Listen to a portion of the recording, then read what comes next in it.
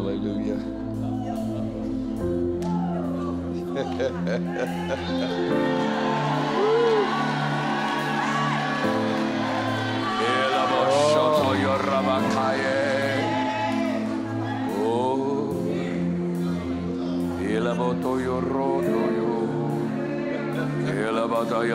Oh, you're about to get me drunk in the spirit now.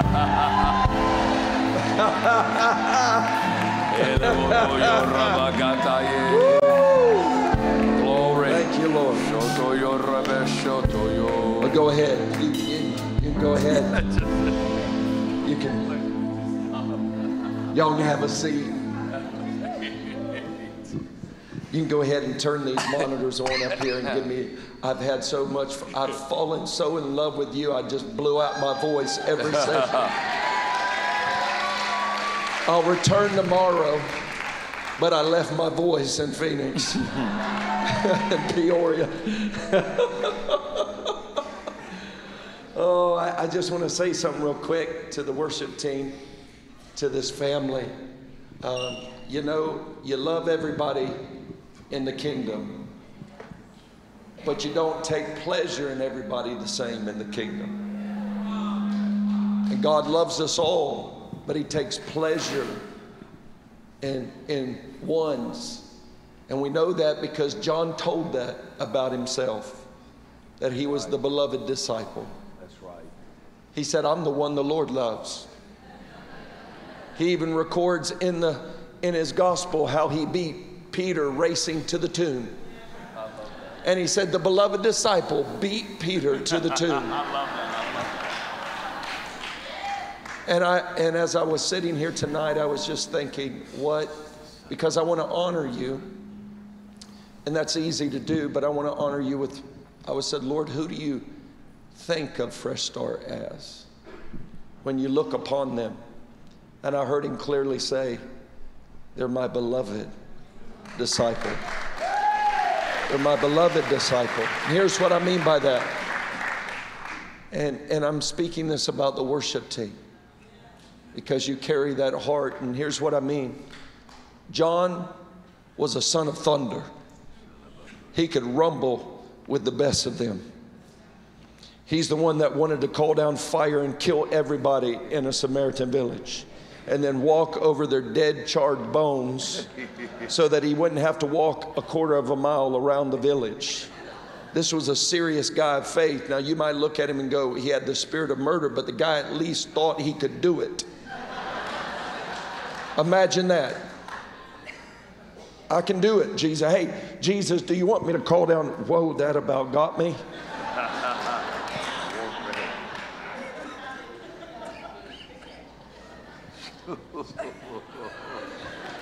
And he actually thought he could do it. He was a son of thunder. He preached with power. In other words, he had a gift on his voice. Everybody in this house has a gift on their voice. I've never had a church outpray me in the spirit. I'm being dead serious about that. We have been everywhere, and you guys, when we said, come on, expand your capacity, y'all called us and then raised us 30 minutes. Come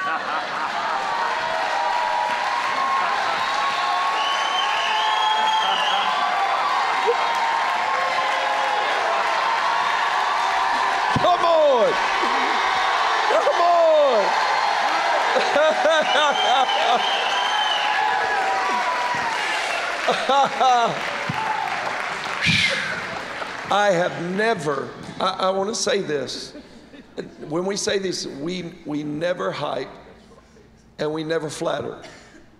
That doesn't accomplish anything. But I've never been in a place that has more power on voices than this house. I'm saying I'm looking at 10-year-old kids down here with lungs.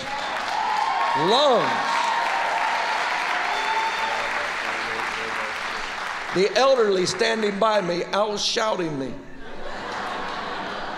I've never seen a multi-generational anointing on a voice like thunder. In fact, the very first time I walked in this house, I see a vision only a few times. and it's Thor's hammer. It's the Psalm 29 anointing. And you reach back, and I saw a whole church grab that hammer, and it's the God of thunder. The God of glory thunders over the waters. He shakes the desert. And the anointing on the voice in this house, it's unbelievable. The anointing on the voices, it's the most beautiful thing, one of the most beautiful things I've seen. Amen. The anointing for preaching and singing and articulation. It almost feels like the whole house has that anointing for preaching and singing in a very unusual way, and for praying. And you can see it on you. And I just want to recognize that and say, this is the hand of the Lord. Amen. It's very beautiful. Amen. And so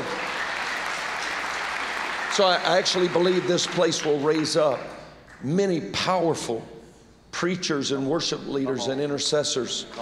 Out of this womb will come forth. That's one thing.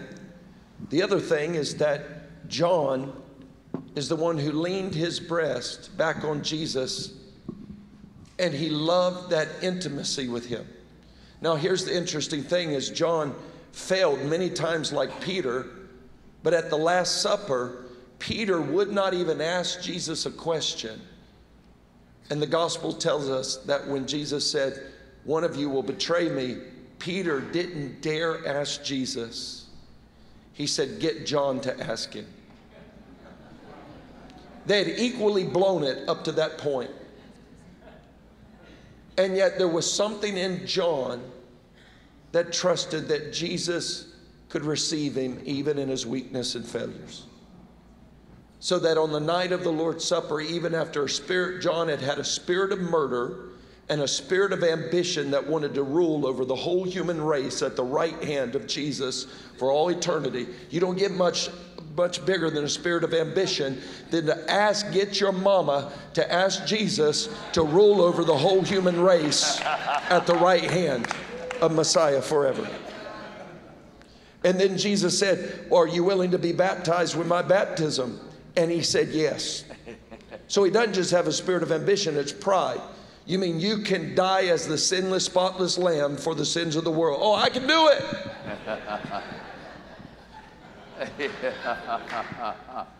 And yet, he had a relationship with Jesus that even in the midst of his issues, he could lean back and said, I know you love me. My love may be weak, but it's real. I know you love me. And then the third thing is he was attentive to the Lord. Attentive. He was attentive. You only entrust your mama to somebody who's attentive. Wow. He leaned back on Jesus' breast. He asked him questions. Who is it going to betray you? Jesus tells him. And then he entrusts his mama to him, which is family, the fourth thing. Wow. I just kept hearing the anointing on the voice, the worshiping, preaching warrior. John was a warrior. Man, you mess with him, you're getting James and John's coming at you, man. Sons of thunder are on you. And yet, he has this special place of belovedness. He knows he's loved even in his weakness. And he's attentive. I've been blown away. He says, have you heard the song, This Is How I Fight My Battle, and you sing it the next one. That's right. You have actually let me and Corey tell you what songs to sing. No, there is no worship team in the earth. They let us do it because they humor us for 2 days, but it gets on their nerves. That's right. But I've watched how you've interacted. That's right. With your pastors and leaders, and you're attentive. They say one thing, you're on it. That kind of honor and attentiveness.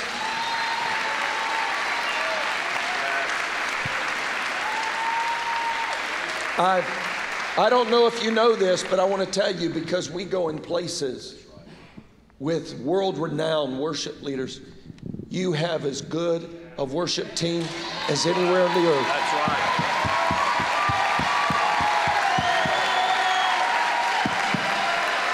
Yes.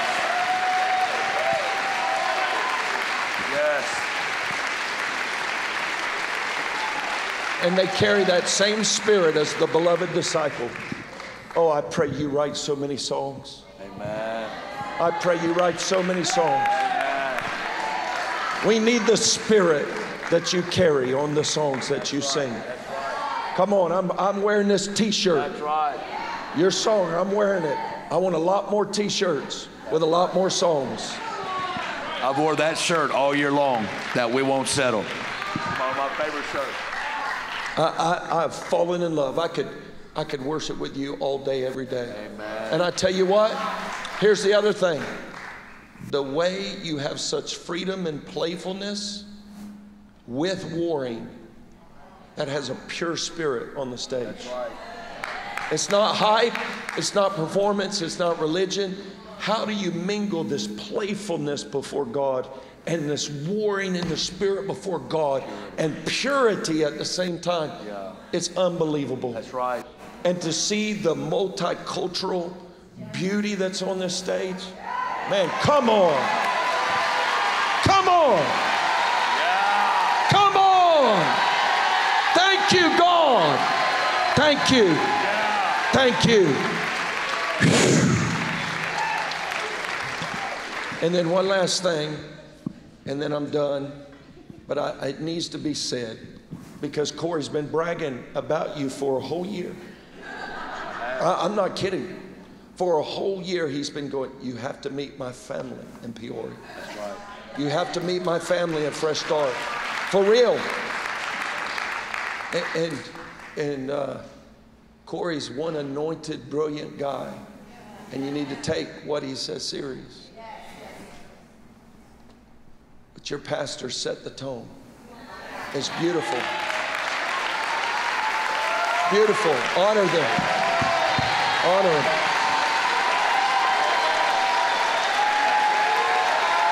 They set the tone.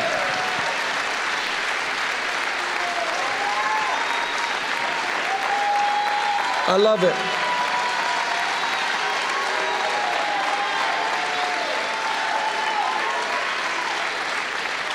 Hallelujah. Well, okay, we'll get into the word now. But you need to feel the enjoyment that you are so enjoyed by God. Yes. It's such a delight. Yes. We just love you. You're in our hearts. We're going to carry you. We're going to really carry you. That you would walk in all that he has for you. But you are so beloved. Don't know what that is, but hallelujah.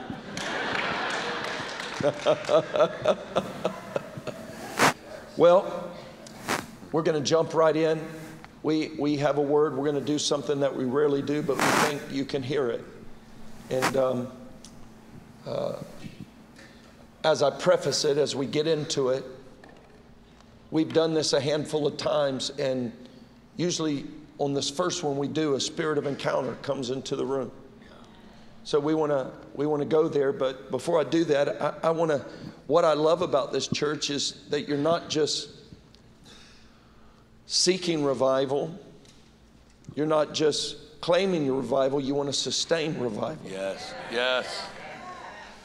And you know, you see that with Jesus in Matthew chapter 4. At the very end of Matthew chapter 4, it says they're bringing all the demonized, the sick, and all with various illnesses. It says he healed them all. And as he's healing them, casting out devils, healing the sick, suddenly in the midst of full-blown revival in Galilee, he stops. And it says he sits down. And Matthew 5, 6, and 7, he gives the Sermon on the Mount. Now, most of us don't think of the Sermon on the Mount as a revival sermon. But it was the sermon that's recorded in Luke 6. It's most likely the sermon that he gave on a regular basis throughout all the towns. So that as revival's going on, Jesus stops and teaches on character.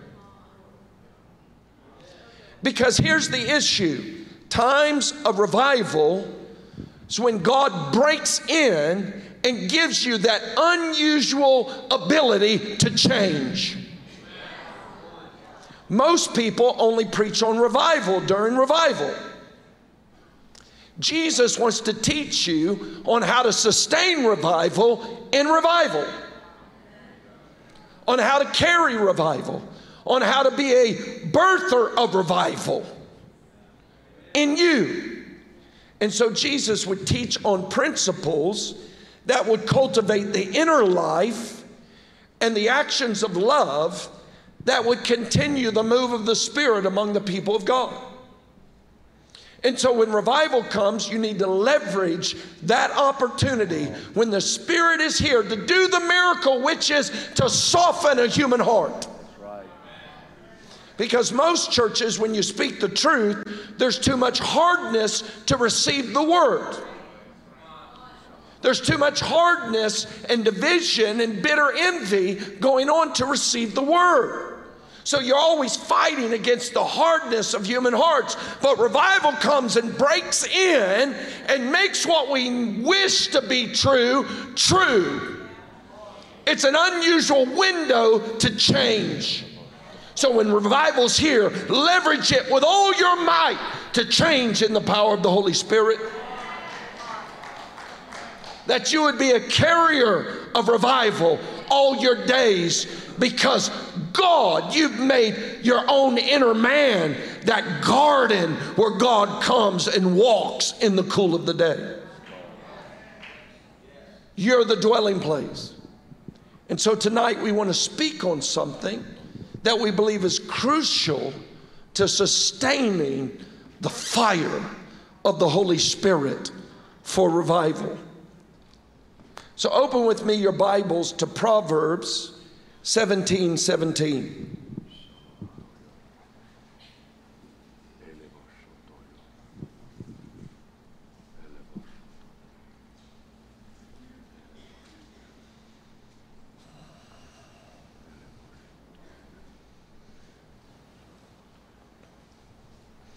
Proverbs 17:17. A friend loves at all times, and a brother is born for adversity. A friend loves at all times, and a brother is born for adversity. Now turn with me to Ecclesiastes. Just turn one book over. Ecclesiastes chapter 4, verse 9. Two are better than one. Let me say that again. Two are better than one, because they have a good reward for their labor. For if they fall, one will lift up his companion. But woe to him who is alone. Let me say that again.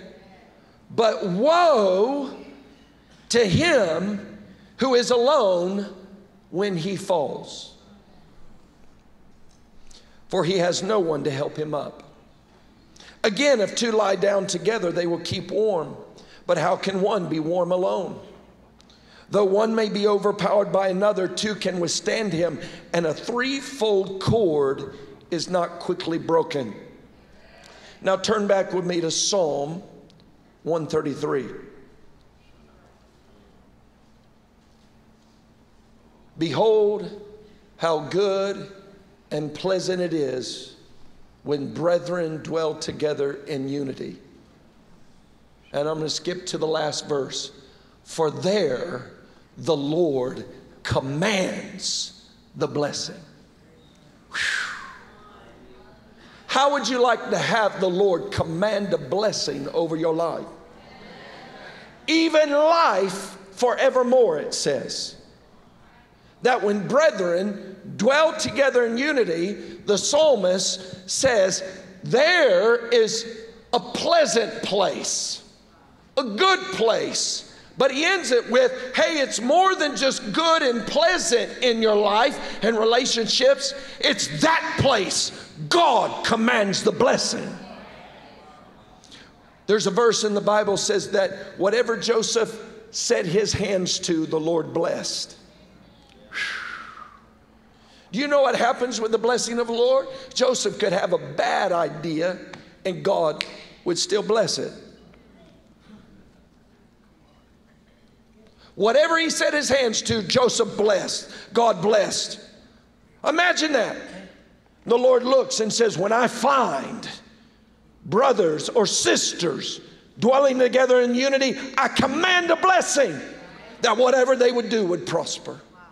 Oh, if you had to choose between gifting and the commanded blessing, which would you choose? The commanded blessing. So we want to talk to you tonight of what we call the fellowship of the burning heart. Spiritual friendship. We want to speak to you tonight. This man right here, I'd die for him in a heartbeat and be glad to take the bullet. He would do the same for me.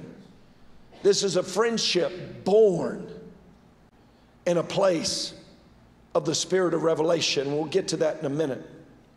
But I want to say this. Right now, there's the beautiful revelation going through the body of Christ, and it's the revelation of our sonship. How many are glad to be a son or daughter of God? To have the family seal, the Holy Spirit. To have the family resource called angels. To have the family inheritance. The family name. Oh, beloved, you have family access. You can close your eyes and you're in the presence of your Heavenly Father. You can't get a meeting today with the mayor of Phoenix, but today, right now, with the potentate of the whole universe, you have access. I was at a conference one time, and my son couldn't get back to the green room, back behind there. And he called me, he said, Dad, they won't let me back to the green room. And I called the head of the pastor. I said, I'm sorry, I'm going to have to leave. He said, why? I said, because my son can't get access to me. So you have to make a decision. Either my son gets access wherever I go, or I have to leave. I love you, but I have to leave. Because my son always has access. You have access today. Wherever you go, you have access. How many are glad to be a son or a daughter? And we're not only getting the revelation of our sonship, our daughtership, our belovedness in the Lord, we're also getting the revelation of the importance of fathers and moms and daughters and sons. It's one of the most beautiful revelations God is giving. But I want to talk to you tonight about another revelation, because before you can be a good father, you know you have to be a good son, but there's a transition as well. You have to be a good brother before you can be a good father. And I want to let you know that there's a commanded blessing there. For blessed is the man who has many sons. Why? He will contend with the enemy in the gate. There's an anointing when brothers and sisters come together in unity that's not the same as fathers and sons, mothers and daughters. Hear me. If you're a son or a daughter, you will take a lot from your parents. If you're a parent, you will take doubly amount from your kids. But if your sibling crosses you, you don't take nothing from your brother or sister. In fact, as a father, I spend most of my time reminding my sons about one another. Samuel comes to me and says, Joshua, oh my gosh. I go, no, Joshua's my boy. He's your brother. Jonathan comes and says, Samuel's jacked up. No, Samuel's my boy. He's your brother. I spend 95% of my time trying to help them discover one another. Because what they perceive as the rub issue is actually their gift. Your brother or sister, the very thing that rubs you is your gift. They're your gift. So I go, Samuel, Joshua's your gift. It grates your nerves because he's your gift. You want him to be your gifting, but he's actually God's gift in his gifting to you. And if you ever discover that and humble yourself to the gift, you'll get the commanded blessing. Now, the reason why I say this is because when we actually look in the Bible, the assault doesn't always come between, or I'll say it this way, mostly doesn't come between the fathers and mothers and the daughters and sons. The very first assault will not come between Adam and Abel.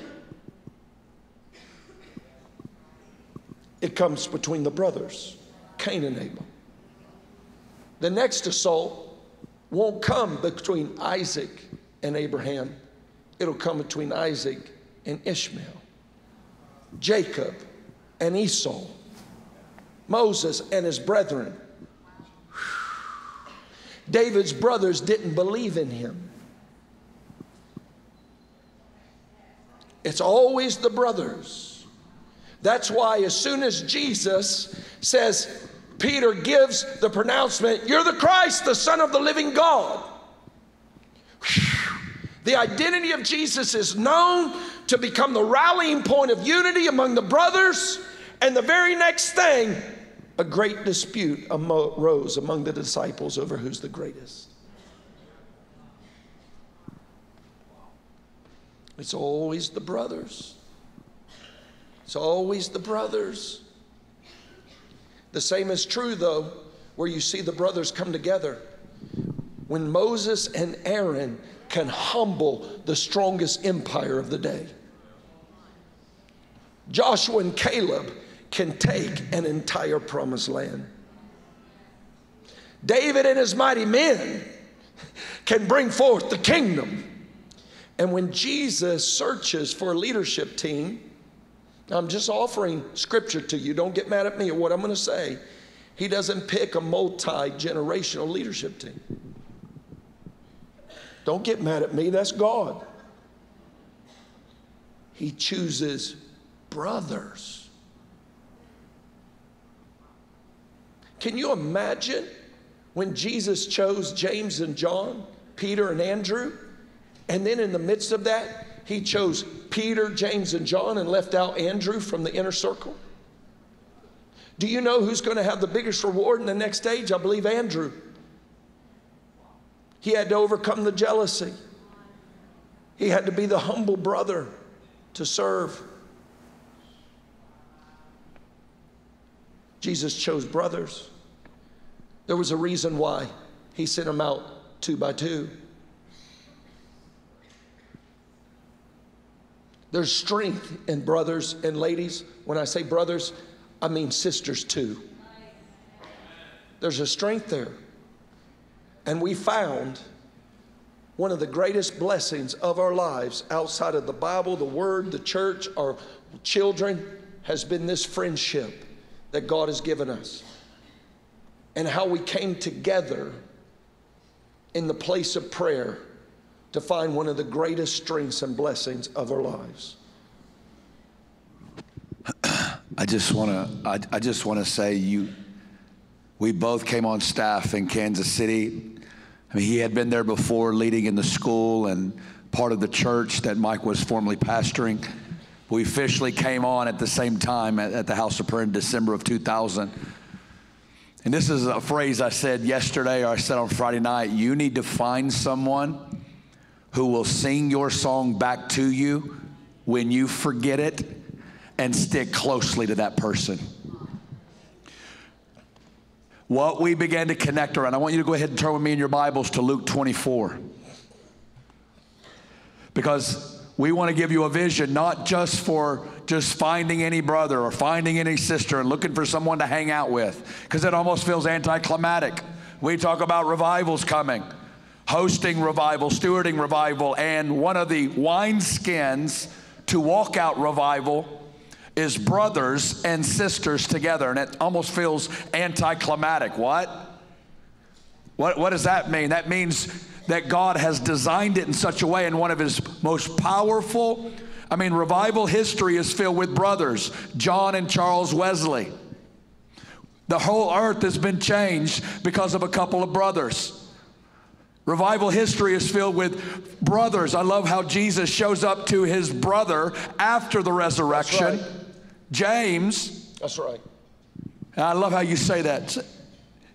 Well, you know what? There's a sense of Jesus would not move on without his brother. Can you imagine being the little brother of Jesus? How many times did Mary say, why can't you be more like your brother?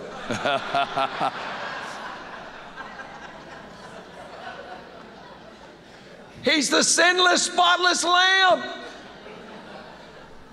Imagine growing up in his shadow, so much so that we know James in the gospel is absolutely did not believe Jesus, and one gospel says he thought he was mad. In fact, he thought he was mad and said, Jesus, why don't you go to Jerusalem and show them who you are if you are that? And Jesus says back, because I can't go. I can't just go to Jerusalem any old time, James. You can go anytime you want because you're not anointed. You will not stir up anything. Ain't nobody gonna notice. But I'm anointed. And if I go, I've got to make sure the Father has told me to go. But that shows you the rift. But after the resurrection, wow, the Bible tells us in 1 Corinthians 15 that Jesus refused to go without his brother. He showed up. He appeared to him alone. And we don't know what was said there, but whatever was said there was so kind, so holy. Oh my God. That James would become known as camel knees, as the one, he got big calluses on his knees from kneeling and praying to his older brother more than anybody else. In fact, he was so undone by Jesus' love as his big brother that when he wrote his letter, he said, he didn't say, I'm the brother of Jesus. He said, I'm the slave of Jesus. Yes. I'm the bond slave of my older brother. In fact, when you read the New Testament, when you read a letter, which letter reads the most like the Sermon on the Mount in Jesus? James. James. Beloved, God wants to give us this great gift, and here's why. 20 years ago, the Promise Keeper movement began. Anybody there on the Million Men on the Mall? Some of us. It's been a long time since then. And men are facing the greatest battles of their life, and they're facing them alone. And woe to the man who is alone, for when he falls, he will have no one to pick him up. This right now, men especially and women are facing the greatest battles in secret, and they're doing it alone, and we've got to turn the tide on it. Mike Bickle had a 9-day visitation in Cleveland, and in that 9-day visitation, the Lord spoke to him and said, the great revival will begin with men in community. And it will not be apostolic if it's not in community. We've got to begin to walk together to get victory. Here's why. There are some giants you can't beat alone. That's right. That's right. That's it. And there's some more giants in the land right now that are decimating believers, and we've got to come together to give victory. Then the story, so go ahead and begin the story. And it's specifically what began to happen. I think of an old message by one of the Pentecostal pioneers, John G. Lake, and he talks about the calling of the soul. There's an old message that he did called the calling of a soul, which means when you begin to get so desperate for God and you get hungry for him, what it begins to do is it begins to attract like-minded people to the same reality. And something began to happen in 2000 and 2001 with me and this man and with our families. And what began to happen is the deep cry for revival. The deep cry, and that's why we're talking about you, is the cry for revival, the cry for fullness, the cry for the spirit of revelation. The cry of my heart began to find the cry of his heart. And in that furnace, the calling of the soul began to happen. And we began to place this at the center of our relationship. Now hear us. because we didn't just go, hey, you're my bud. Yeah. Actually, it's when I heard him pray. That's exactly right. In the prayer room, I heard him pray. I went, I like that fire. And vice versa. Like I'd hear him fire. pray. I'd hear him preach. I would listen to him, and it was something would provoke me, and it cut me. And when I got around somebody that cut me, I'm like, I want to be close to that guy. In fact, nothing in the natural brought us together. That's right. In fact, he's a Duke Blue Devil fan. My whole family's from Carolina, Tar Heel. You cut me, baby blue just bleeds out. You cut him, dark Blue Devil, blue bleeds out. Wow. There's nothing for us. He's a LeBron James fan, which I like LeBron, but I'm a Steph Curry, Golden State fan. There's nothing in the natural to bring us together. And we both came from deep sports backgrounds. Him from Florida, I'm from Arkansas. And yet the first 10 years of our relationship, it wasn't even about athletics or sports. That's something that began to happen later on in our relationship. But in 2000, things began to happen. And I want you, the greatest way that I can begin to describe what happened with us, because I believe God's setting you on fire at these revival weekends. He's setting you on fire in this culture. But I believe God's now wanting to turn you to one another and say, how do we begin to host the fire? How do we begin to host it in our weeks? How do we begin to go on journeys with one another and stoke the flames? And how do we begin to see the fire grow as we see this bondservant in our youth and our young adults and our men and our women and our families? We were doing home groups together, our families doing birthdays together with our kids. But the biggest thing was we placed this bonfire in the middle of our relationship.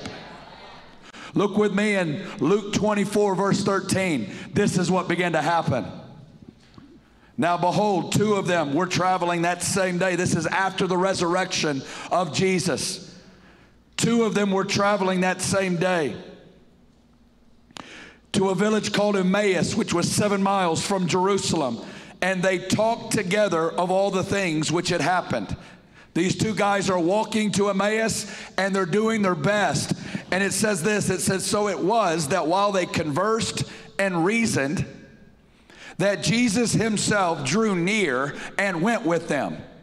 First off, I just want to say, it would be a little awkward. I'm sitting there walking with a buddy, and all of a sudden a third guy starts walking with us. Okay, who's the third guy? I don't know. He's with us, though. Don't want to be rude and tell him to go, but these two guys are just talking and walking and trying to make sense of the things they've heard, which I see in this right here are brothers that are saying, we don't understand everything in this, but I'm on fire, he's on fire, and in the best weak reachings of our heart, we're going on a journey to discover who Jesus really is. Jesus began to draw near them, and he went with them. It says, but their eyes were restrained so that they did not know him. Which means he is showing up, either he was showing up in a way they didn't notice and there was nothing spectacular about him, or their eyes were restrained and they couldn't see him and all of his glory, but they didn't know who he was. So Jesus asked them, and he says, what kind of conversation is this that you have with one another as you walk and are sad? Then the one whose name was Cleopas, everybody say Cleopas. The Lord spoke to me one day. I go, Lord, why was he sad? The Lord says, because his name was Cleopas.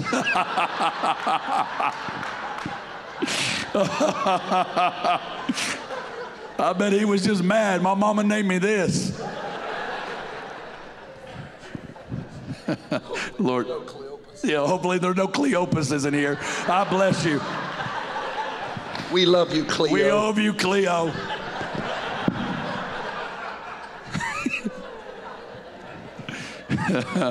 There was another name I did that with one time, and she was in the building, so I didn't do that no more. Anyway, it's a whole nother name.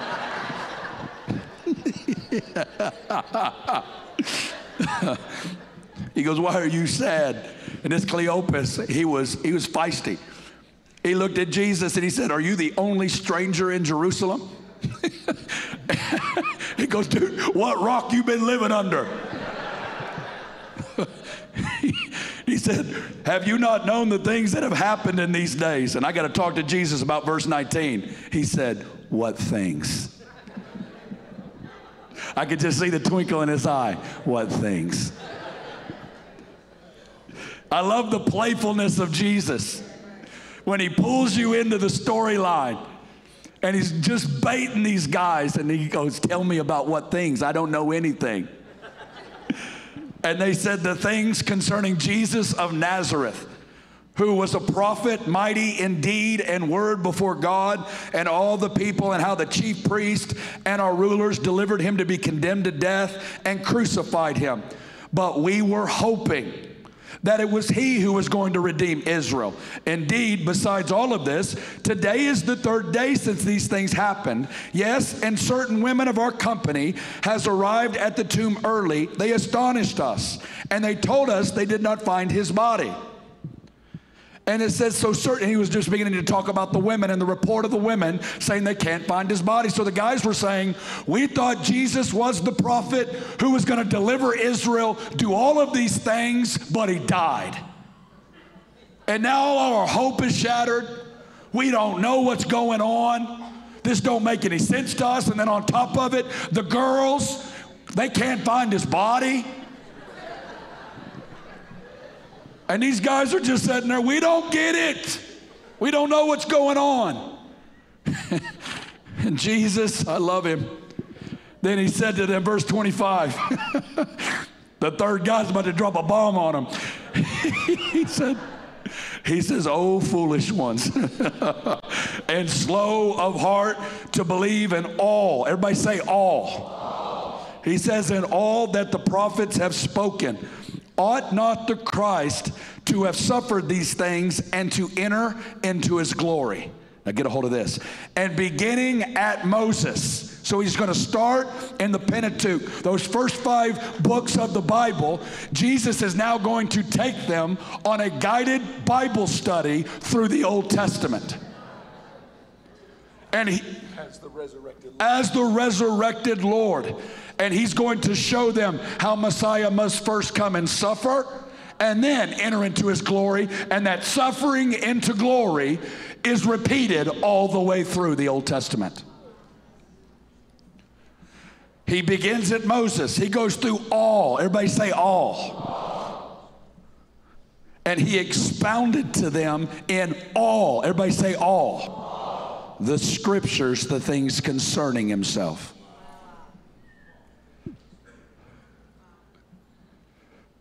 I don't even want to go off on that. Well, they drew near to the village. Get a hold of this. Look at this in your Bible. You need to see this. They drew near to the village where they were going, and he indicated that he would have gone further. I want you to understand something about the spirit of revelation. God will give you a measure, and then he'll say goodbye, and he'll act like he's going to continue on. And he'll say, what are you going to do with the measure of revelation you've received? And that God will say, I will give you a measure, but I'm actually looking for you to come lay hold of me, because I want to do a lot more than just give you a Bible study. I want to blow your minds. Get a hold of this. He acted as if so he goes, see you guys later. And you know what they said? But they constrained him. Everybody say constrained. That looks like this. They constrained him, and they said, abide with us, for it's towards evening, and the day is far spent. I love this. And he went in to stay with them. It kind of sounds like Revelation 3:20. I will come into him and dine with him. Now it came to pass, everybody look at your Bible, get this. It came to pass as he sat at the table. He took the bread, he blessed, and he broke it, and he gave it to them. And right when he handed the broken bread to these disciples, the Bible says that their eyes were opened and they knew him. And as soon as they got revelation, oh my God, it's him. He vanished. He vanished. How many people? Now, if me and Alan's having a dinner with a guy, we get revelation, it's him, and then he vanishes. I would look at Alan and he would look at me, and we would say, did you see the guy vanish? He vanished. He's the vanishing man. We would have written a book on the vanishing man.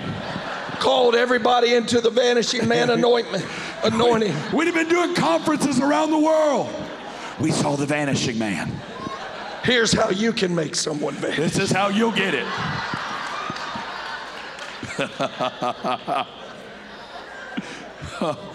He vanished.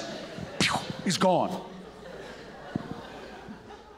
I would have looked at Alan and said, did you see the guy vanish? You know what these guys did? Get this. Verse 32 needs to get tattooed on Fresh Start Spirit. Here it is. Get this. They said to one another. They both go back to what they were feeling hours earlier. And they said, did not our heart burn within us while he opened the scriptures to us? Which means more impactful than a vanishing man was a burning heart when he was leading the Bible study. Hear me? I'll tell you what began to happen. In December of 2000, for the last 19 years, God began to take weak and broken Alan, weak and broken Corey, who were trying our best to grow in the knowledge of Jesus. And Jesus began to walk up next to us and begin to take us on a Bible study through Genesis and Exodus and Leviticus and Numbers and Deuteronomy and Psalms and Isaiah and Jeremiah and Ezekiel and Zechariah and Malachi and Matthew and the Gospels, and he began to blow our minds around the spirit of revelation. That's right. In fact, Corey, when we came together, we heard each other, we saw each other in the prayer room, and we heard how we prayed the word. And it drew us. And in those early days, it was awkward. You know how awkward it is to open a Bible with one other guy? I'm just being straight up. Guys we could not open a Bible and like look at each other, because it's a little, I can't even do it now. I don't want to look at it. Yeah, we're still working that one through. We would go to a lake so that we could walk and be like 10 foot from each other.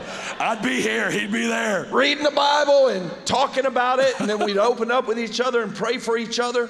But what began to happen is the awkwardness broke off, and we began to look at passages. And I remember the day Corey was praying, I think out of Romans 6 and 7. Yes. He was praying, and I always knew what was burning on him because it just came out in prayer. Just came out like a battering ram. And I would go, Corey, you're holding back on me. Holding back. And I remember the day we went to Applebee's, and we sat at Applebee's, and the Bible's right there. He began taking me through Romans. The spirit of revelation begins to move. I don't think we ever ordered food. Suddenly, we look up, and our waitress is weeping profusely. Hear me. She's weeping profusely. She looks at us, weeping. She runs off. We don't ever see her again. I don't think we even ate. No, we didn't. I mean, we did. We ate just food you know not of. And then we left her a huge tip, because that's what Christians do.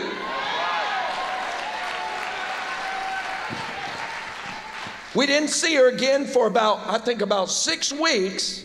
I come back in Applebee's, and the same lady, I didn't even recognize her. She goes, Pastor, Pastor. I'm like, what? She goes, you're my pastor. She goes, you're not going to believe it. I just got out of prison. I'd lost all my children. Everything I owned was in a black trash bag. She goes, I just got that job 2 days out of prison. And she goes, I walked up She goes, I don't know what was going on. Just as y'all were talking about the word, I gave my life to the Lord. I've given my heart to Him. I'm going to your church. Somebody paid for my first 6 months of rent. They bought me a car. She goes, you're my pastor. You know what? I looked at that beautiful woman. I go, I am your pastor. Now here's the thing. We were reading Romans. We didn't walk her through the Roman road. We didn't give her the 4 spiritual laws. We just burned in front of her in the presence of God.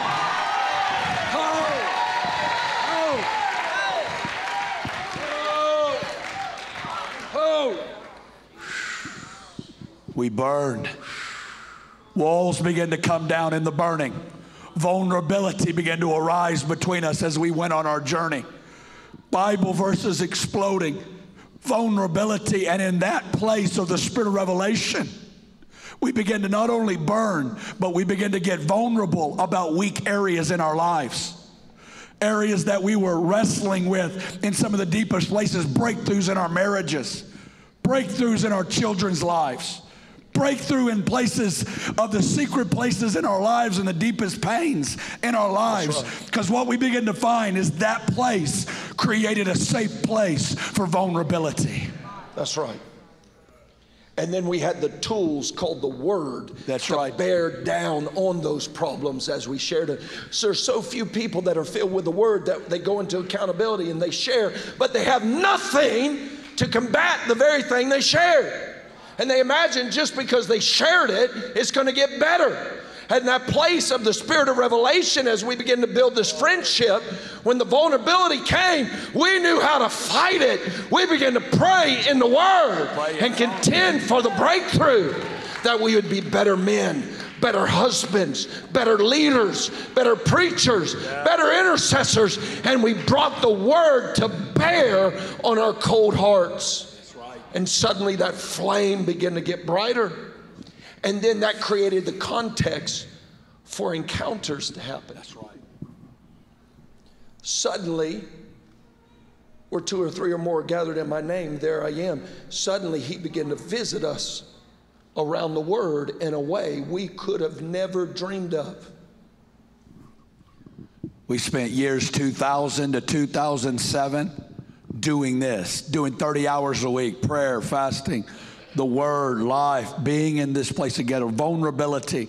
In fact, that friendship, we were so committed in those early days. That's we right. looked at one another and said, you know what? We're going to commit ourselves like Simeon, that we're going to stay in the place of prayer and fasting, contending until we see the consolation of Israel, till we see the Lord return. All our days are going to be in that chair, in that prayer room. And we committed that the first 6 hours of our day, from 6 a.m. to noon, we were going to be found in the place of prayer before we ever said anything publicly preaching.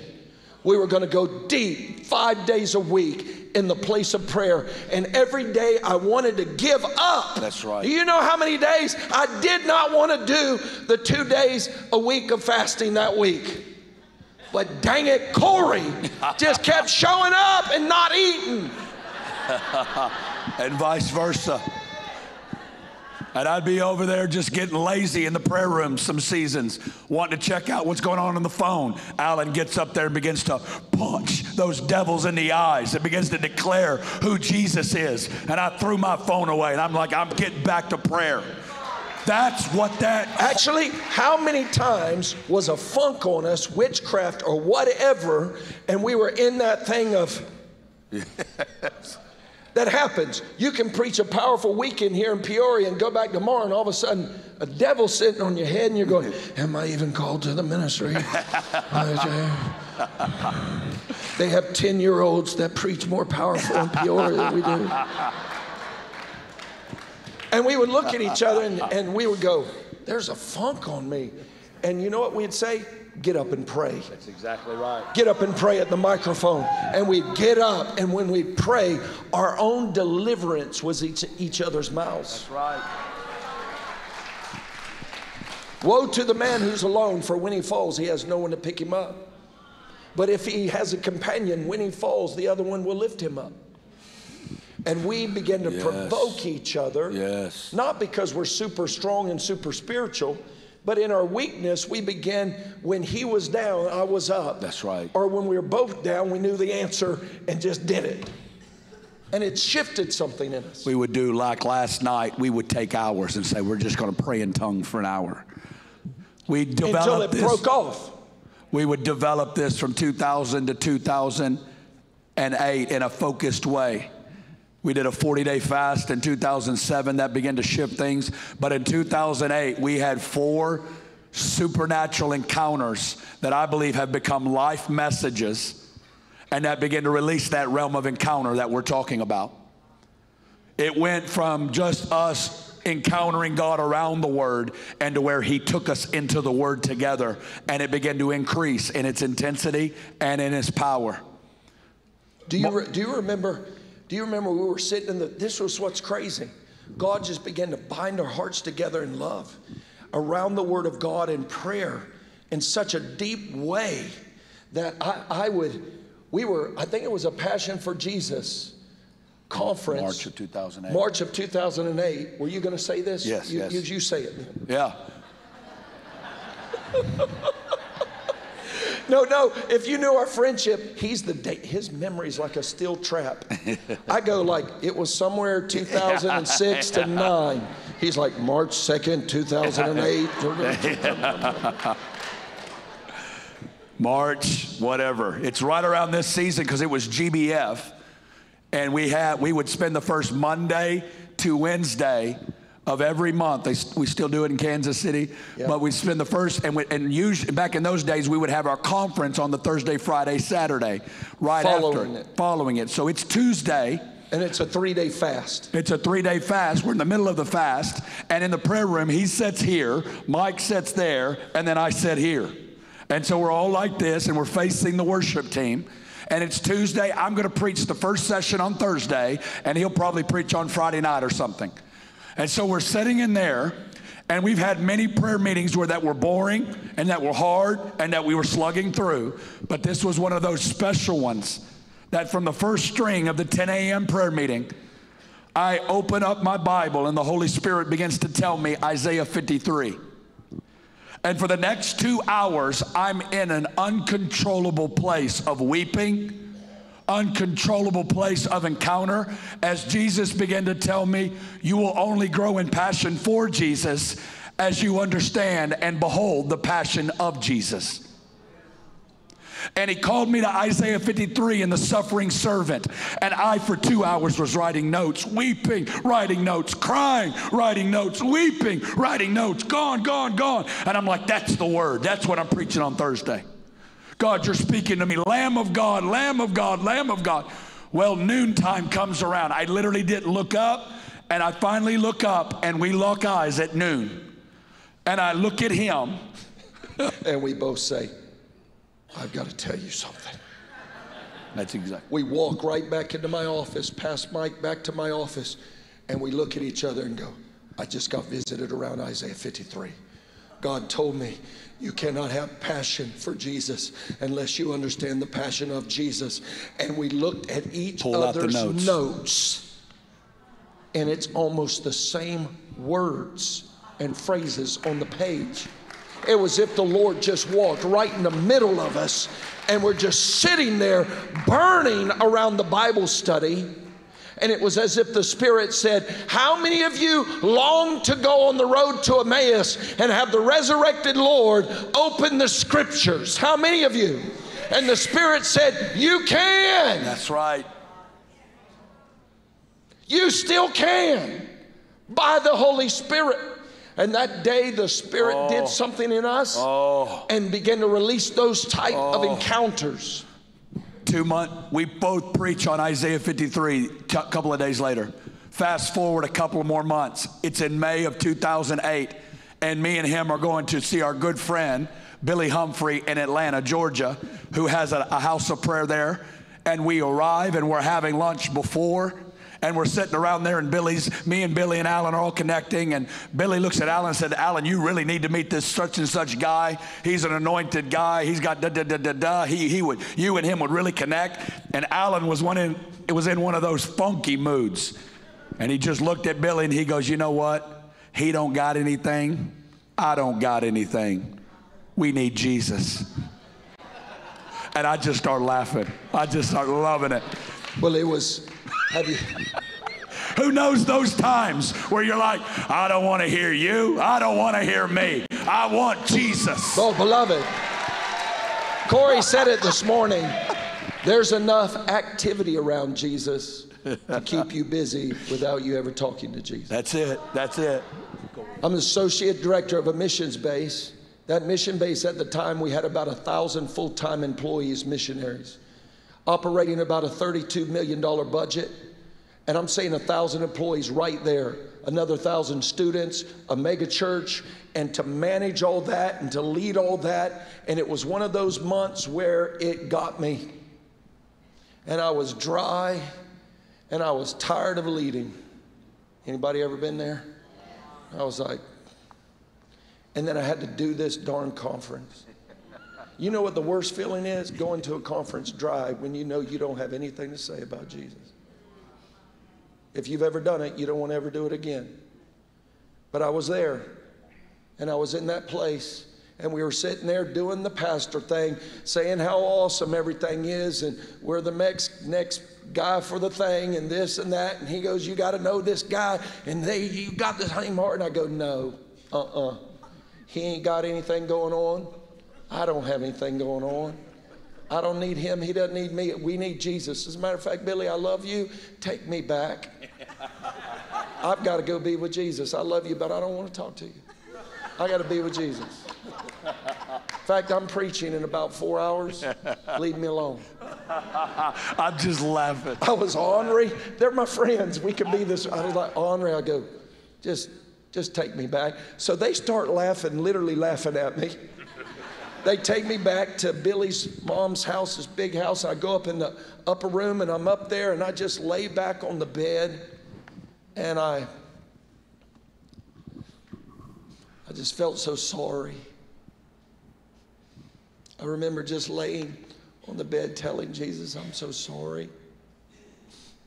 I miss you. It's been a hard month. I'm so sorry. And I love Jesus because he never puts you in timeout. He never makes you the example like that. And no more had I said that than his presence just came all over me.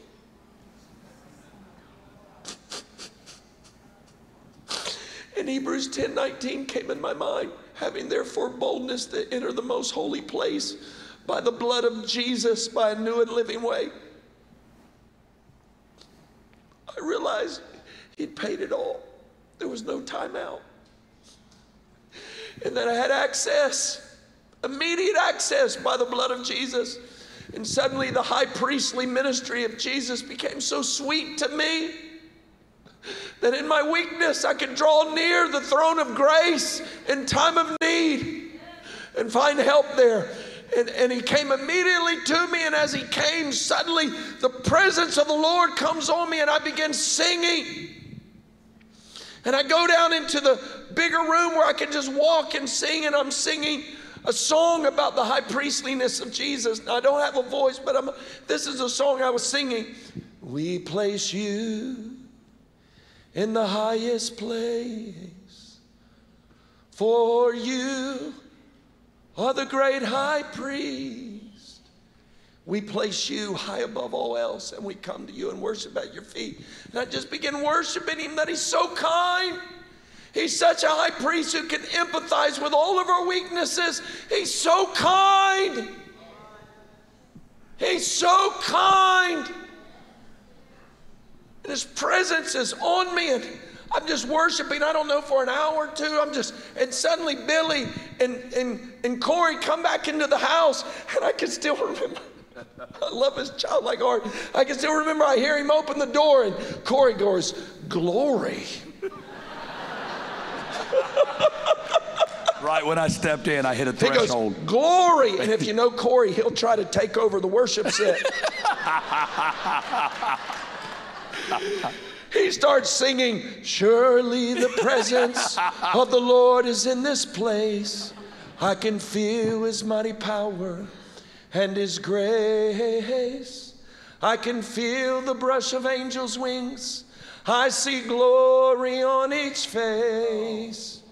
Surely the presence of the Lord is in this place.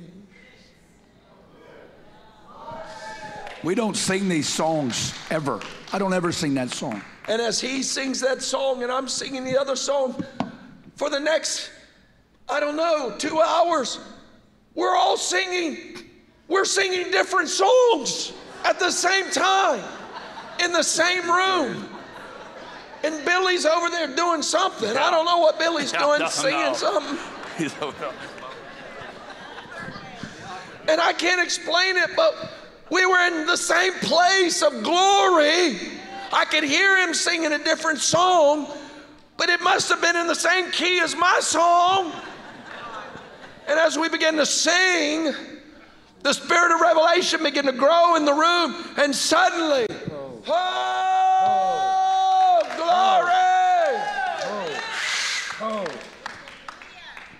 Suddenly I heard a phrase.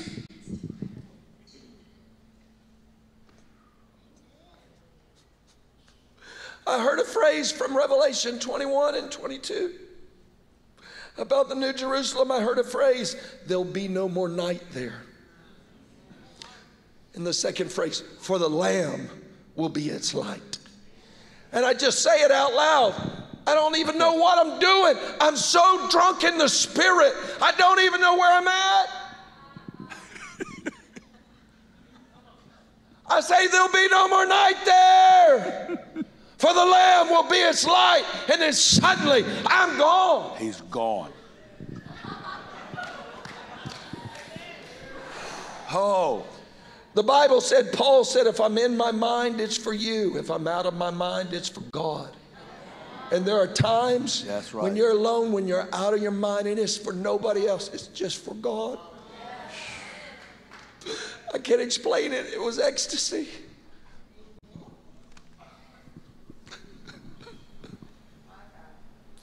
Suddenly,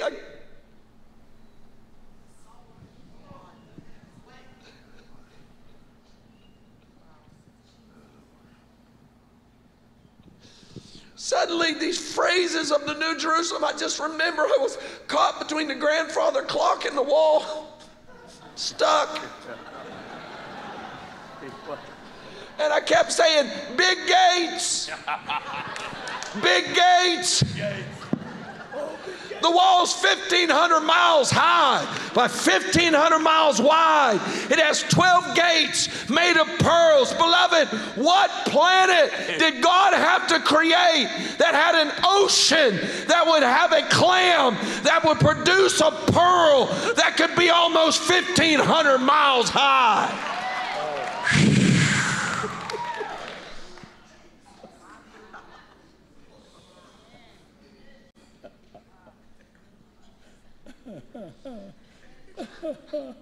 I just kept saying, big gates. Big gates. Big gates.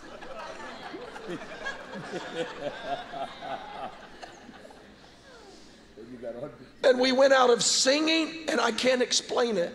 Maybe you have language for it, Corey, because we were in a different realm where we were proclaiming scriptures related we got into to this the New place Jerusalem. Around the New Jerusalem, phrases speaking. He was in the apex, the vortex of the encounter. And it's almost like I was a scribe that was there. And I was seeing and feeling and hearing, and verses were exploding. But it all shifted, and he went over in the corner and he got on the ground. Oh. And suddenly, I can't explain it, but travail hit me. And I went from ecstasy to travail. And as I'm travailing, the only way I can describe it is a trance, because I could still hear Billy, I could still hear Corey. But suddenly my spirit lifted. Oh. outside the gates of the New Jerusalem. That's the only way I can describe it. I knew I was still in the room, but I was there. And I heard the Lord's voice. Never forget it.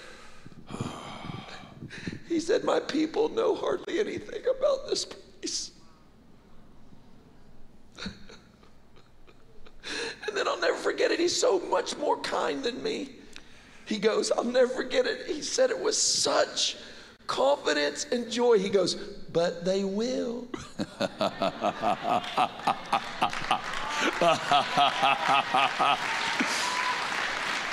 Hallelujah. Isaiah 42 says he never grows discouraged. That's right. And then he began to talk to me. He said, my people think this place is symbolic. And they've been living in the second heavens, doing spiritual warfare, trying to pick up puzzle pieces for a little bit of breakthrough. And he said, they need to get up higher. Where light shines in the darkness, and the darkness can't overcome it. He said, you're seated in heavenly places. Get up higher. And suddenly, I can't explain it, but I knew there was a place where healing and deliverance and salvation was effortless as the light shines into the darkness, and the darkness could not overcome it. And as he said it, suddenly I come back into my body, and I don't know what happens after that. I won't know for weeks. I'll take over.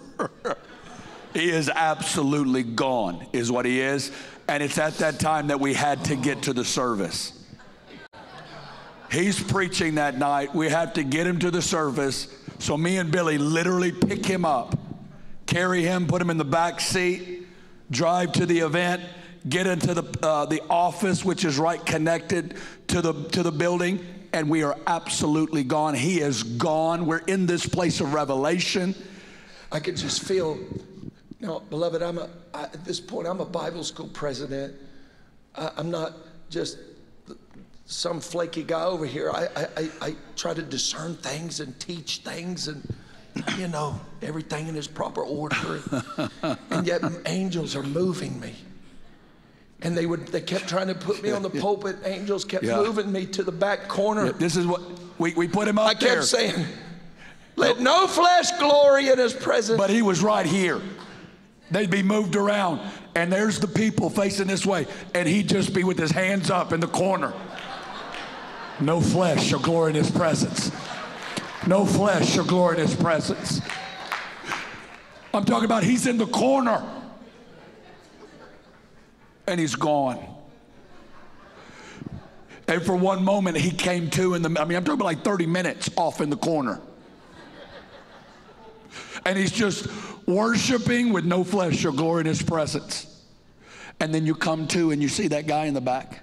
I look in the back and the Lord says, watch this, how effortless healing is. I see a young black man. And the Lord says, he's been dealing with insanity. I'm delivering him right now. I said, young man, the Lord is delivering you of mental illness right now.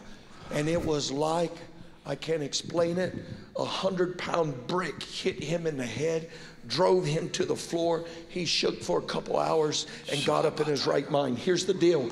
This young man, 2 days before, in their homeless outreach, they had seen him cold in a park, and they brought him into the house of prayer. 24/7 house of prayer in Atlanta. But he was mentally ill, but guess what? He used to be a piano player.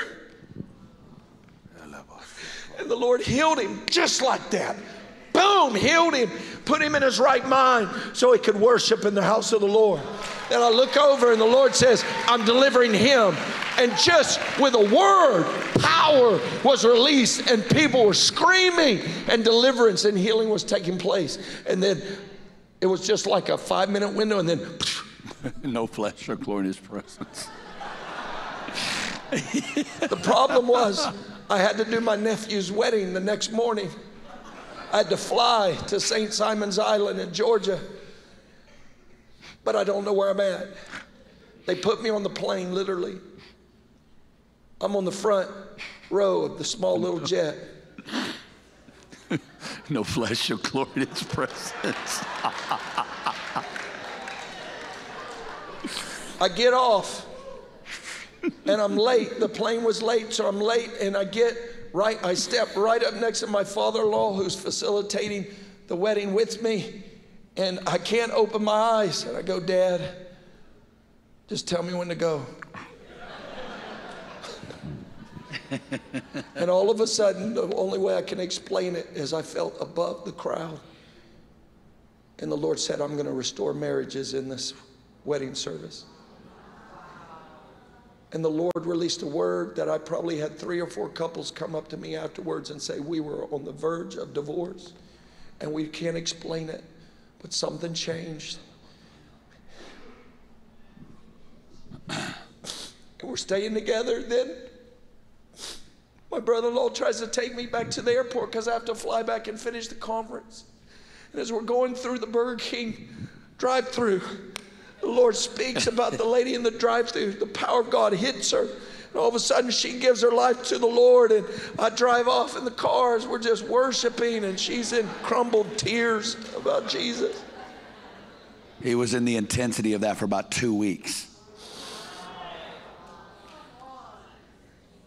That hit us in May, and it opened up a door. And I believe these were life messages that God was marking us with around the New Jerusalem. Because that became a life pursuit to study that place. That's right. To get an understanding of who we are and what our citizenship is a part of. In September, probably about 4 months later, I'm not going to go into this one as much just for time's sake. I'll spend the last part on the last one, but he was in Hong Kong and I'm in Kansas City. And around the same time, we both get a holy download out of Malachi 4, 5, and 6. Literally, same time. Now, the same time. Because you're 12 hours difference.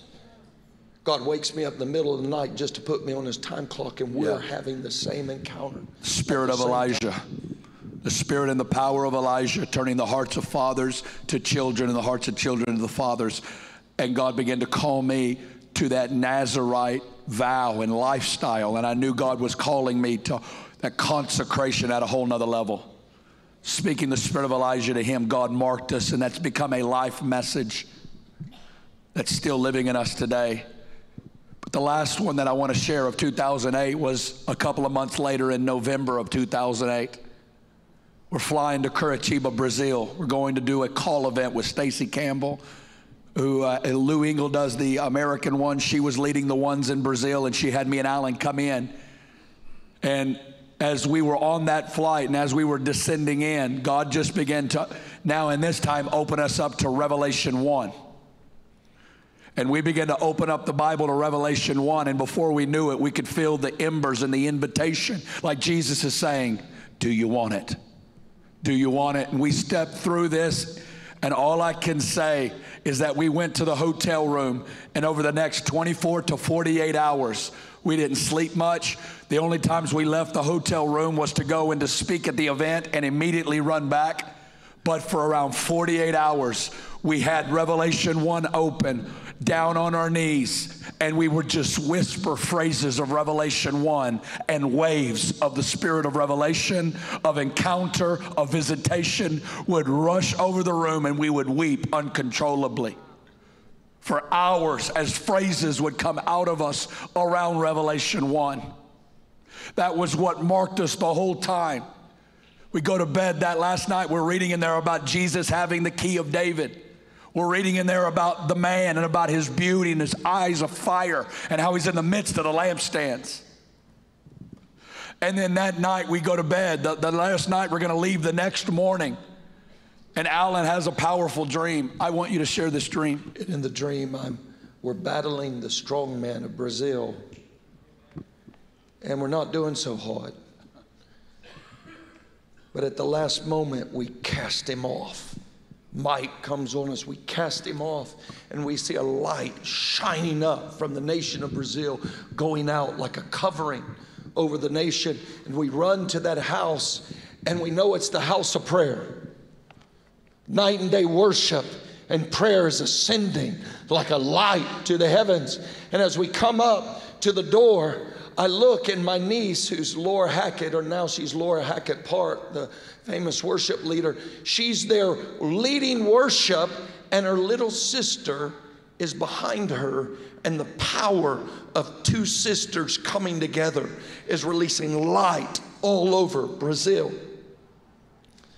So I come into the house, and I know it's the house of prayer, when suddenly there's a knock on the door, and I walk up to the door, and it's a little, like just a little young Brazilian boy. And I open the door, and he says, "I've come for the key of David." And I look at this little boy, I go, "You come to the right place." And I wake up, and suddenly there's a knock on the door. We didn't, beloved, here's why I want to say this, one quick thing, which is this was our first time being introduced to Brazil on a national platform of Lou Engle. We had, the normal thing to do would to be, you know, God used me mightily to open many, many doors through Brazil, and then network with all the high profile apostolic leaders on the stage and exchange cards and keep doing. We didn't even know the conference was going on. They had to knock on our hotel door and go, "Hey, you're going to be speaking in 30 minutes. Okay." I spoke on 9-day prayer. He spoke on the spirit of prayer. And then we went, "Take us back to the hotel." And we just fed on that. Well, we got the knock the next morning and said, "You're late to the airport." So we throw on our clothes, and as I go to put on my shoes, I just told him the dream. I go to put on my shoe, and I go, "What in the world?" I take off my shoe in front of him. I go, "What?" And I take it out. There's an ancient key in my shoe. You go, "How do you know it's an ancient key?" I don't. It just looked like an ancient key, people. I didn't do carbon dating or anything. It was old, okay? Old.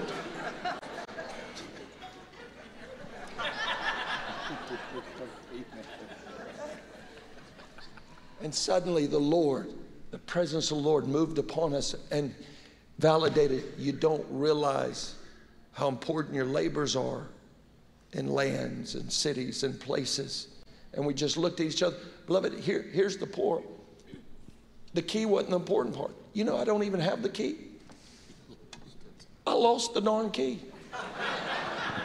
I saw it. Corey was like, "You lost the key?" I go, and then the key wasn't the important part. You know what it was?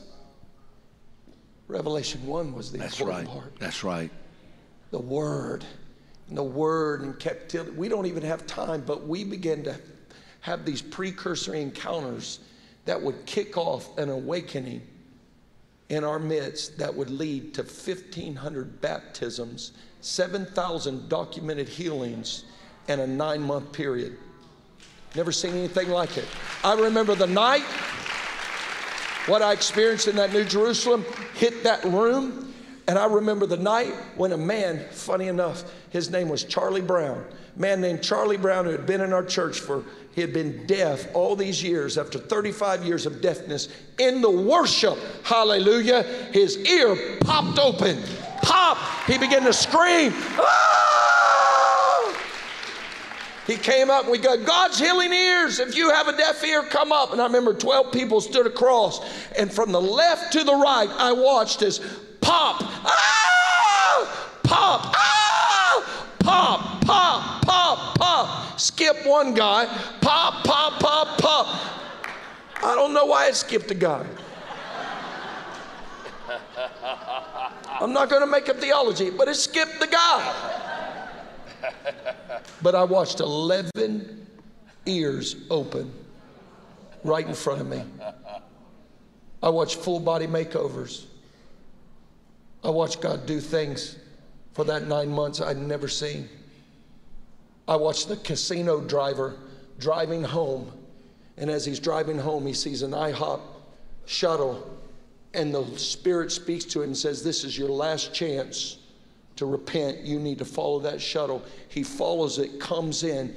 Guy, a student, gives him a word of knowledge. He humbles himself, gets saved, and then gets baptized in the Holy Spirit and comes up, and he begins to testify. I remember the night when another young man got a call. He called his cousin who lives in Kansas City. He's from Illinois, this guy, and he goes, I'm going to kill myself because I had a motorcycle accident. I'm half paralyzed. I'm addicted to all kinds of drugs. I'm on this, and this. And my fiance, who was pregnant with my child, aborted my child and ran off with another man. And his cousin said, get here. God's here. Just get to Kansas City. I don't care how you do it. Just get here. God's here. The man walked in the room, and a student. This is why when I saw these on fire young people, they weren't waiting for the message on the platform. That a young on fire student came and gave him a word of knowledge about his illness, about his paralyzation because of an accident, and he spoke to him, prayed for him. He got fully healed on the spot, gave his life to Jesus. He came up and he began to testify. He said, nobody told me Jesus was like this. It was raw. I mean, he gave the gospel. It was interlaced with cuss words because he wasn't sanctified yet. It was awesome. Nobody told me Jesus was blankety blank this good. And you know what he did? He said the gospel totally unchurched. He gave the gospel and he said, if you want to be healed and baptized with the Spirit, come up here on these lines right now. He didn't know what lines are. The lines for altar ministry. He goes, come up here and stand on these lines. I watched it night after night after night after night after night as the Spirit of God began to move, and I would look over at Corey and go, oh.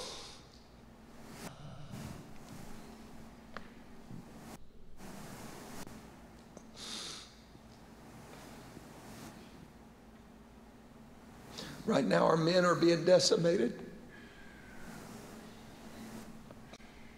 But you were made to be carriers of revival.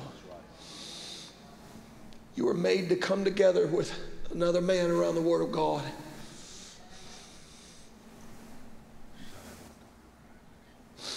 If you knew, if we had the time to tell you our second half about when it all goes bad and when brothers are born for adversity, you would realize we're the weakest of all men. If God can do it with us, He can do it with anyone.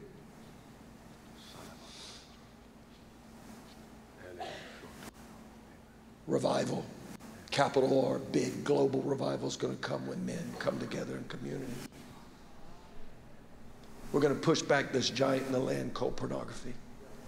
We're going to take our stand. We're going to take our stand. Ladies, we're going to take our stand.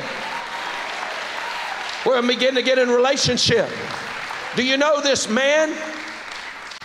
I'll just tell you this one thing. I'm sitting, I'd made a vow I would never look at anything. And the Lord had kept me so pure. My boy sold pornography way before I ever did. Pure eyes. I'm sitting on a couch. All my computers were accountable. It's got Net Nanny on it. You ever had Net Nanny on a computer? Net Nanny is locked down. You can't even look up the Virgin Islands without the thing shutting down for 24 hours. Virgin Islands shut down. Net Nanny. As a leadership team, we have to do everything to be accountable. But my wife, what was it? Frosty the Snowman soap dish broke. And her mom, her blessed mom, who's gone to be with the Lord, gave her that soap dish. So she wanted that soap dish. So I'm like, just do a Google search for Frosty the Snowman soap dish. Seems pretty safe, doesn't it? It's got Net Nanny, Frosty the Snowman soap dish. It's not even a word you can reconfigure to be a dirty word. And on my screen pops a picture. And that picture, I'd never seen anything like that. And suddenly the battle, which used to be on the outside of the house, got on the inside of the house. But I had a brother. I had a brother who I'd go to, and you know what I did? Ask him. I traded in my smartphone for a dumb phone. For like 3 years, I'm walking around with those big carry cases with a phone that's like, why? Wasn't safe for me. A brother who's accountable. And we began to go through a battle. If we had time, we could tell you how for the next years we began to battle for our sanctification of our souls. But I had a brother when I fell down. I had a brother who could pick me up, still pick me up. He'll still ask me to get in my grill. How's your eye gate?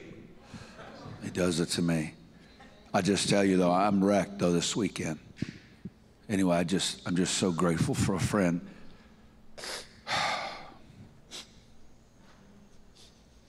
And I know men are alone today. We need to come together. One last thing, and this is truly the last thing. I know the last thing for preachers, like, notice that it's 30 more minutes. But this truly is. If you were to ask pastors in Africa and the Nigeria, Kenya line, when Islam began to come down, that first wave of pastors didn't know how to combat it. They were taken back. How all the money that rushed in from Saudi Arabia and these oil countries to push Islam down through Africa. And as it began to come, that first generation didn't find their bearings. But you know what? The second generation, they weren't too good at evangelizing, but they just decided to take their stand. I'm not yielding ground, even if you kill me.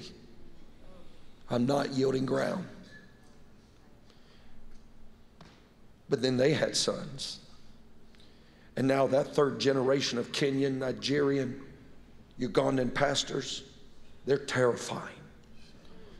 They know how to wield the word. They know the Quran as good as a Muslim does.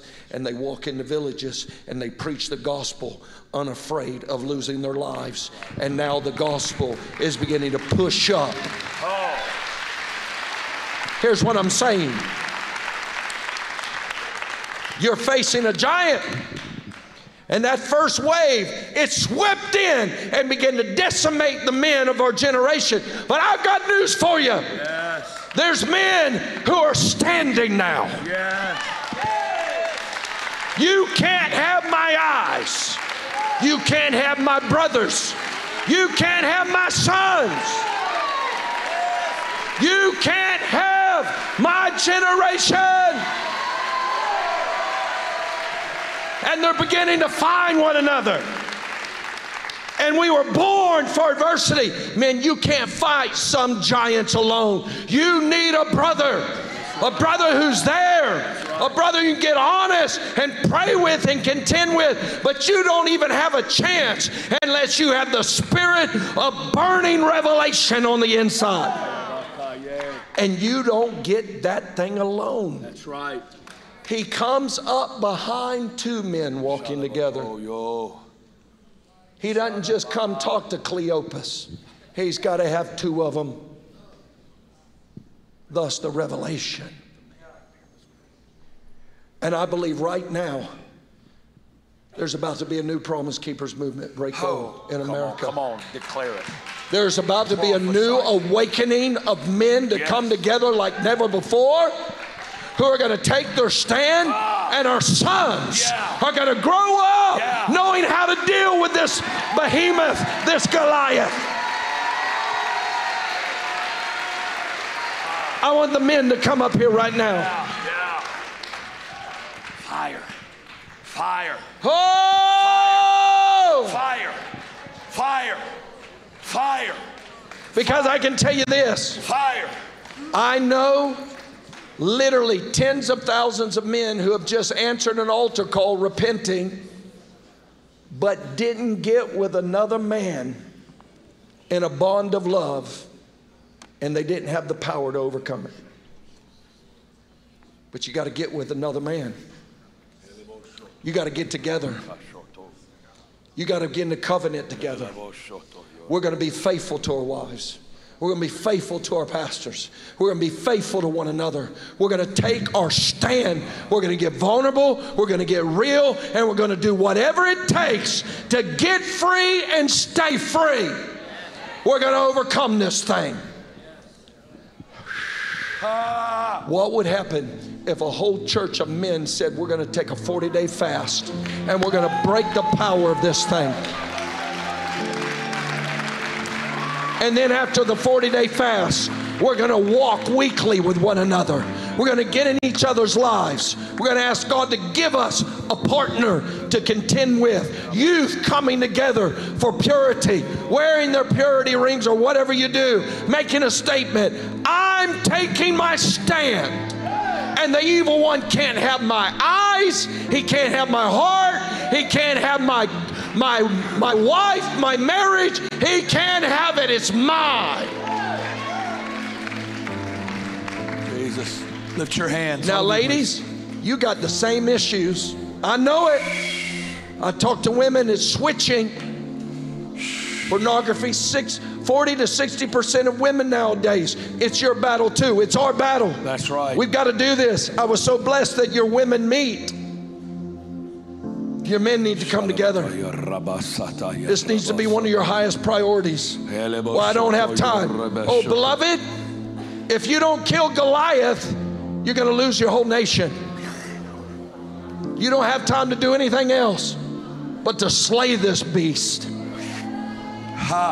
To shoot this devil right in the head. To come together. Now, women, lift your hands towards the men. Go ahead and lead us, Corey. Come on, lift up your voices all over the place. This is Jacob. Clean hands, pure hearts, no idols, spirit of burning, spirit of revelation, spirit of prayer. Come on, lift your voices. Release the fire of the Holy Spirit right now. Release the fire of the Holy Spirit.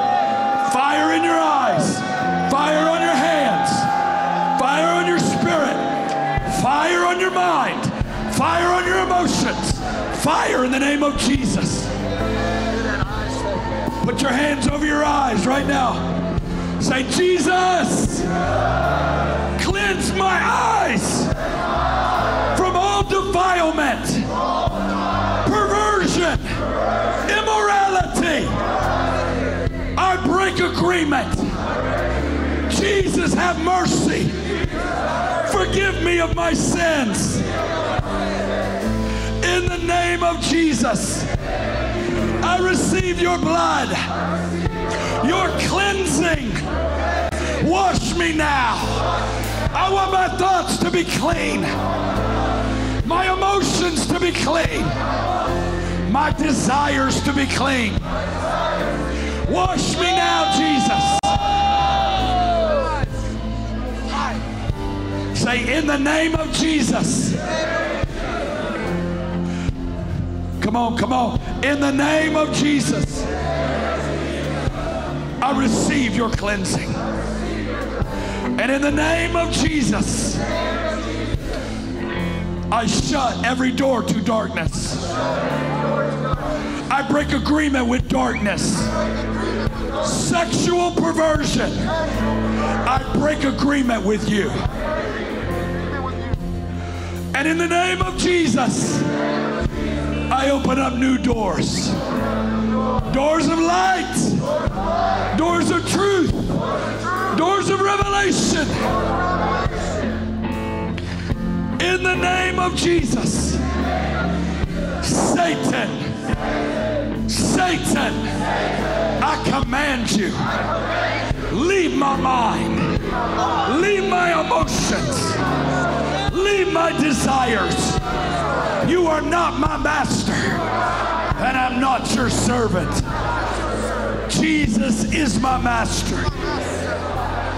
So I command you, go. Go. Go. Go. Go. Go. Go. Go. Now lift your hands all over the place. Ladies in the back, lift your hands. Say, Father, in the name of Jesus,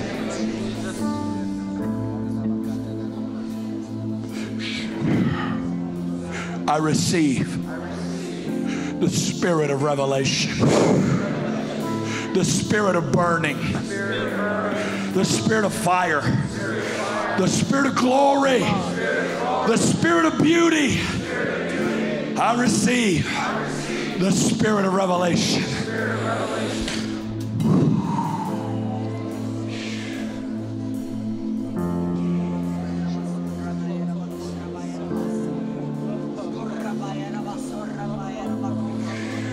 Receive right now all over this room.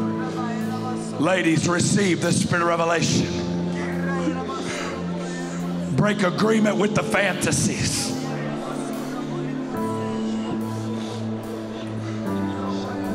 The fantasies, we command your power to be broken.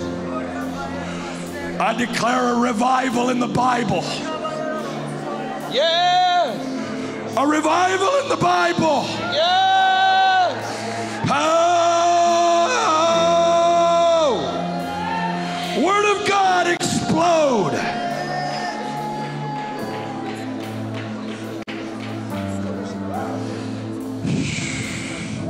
How can a young man cleanse his way?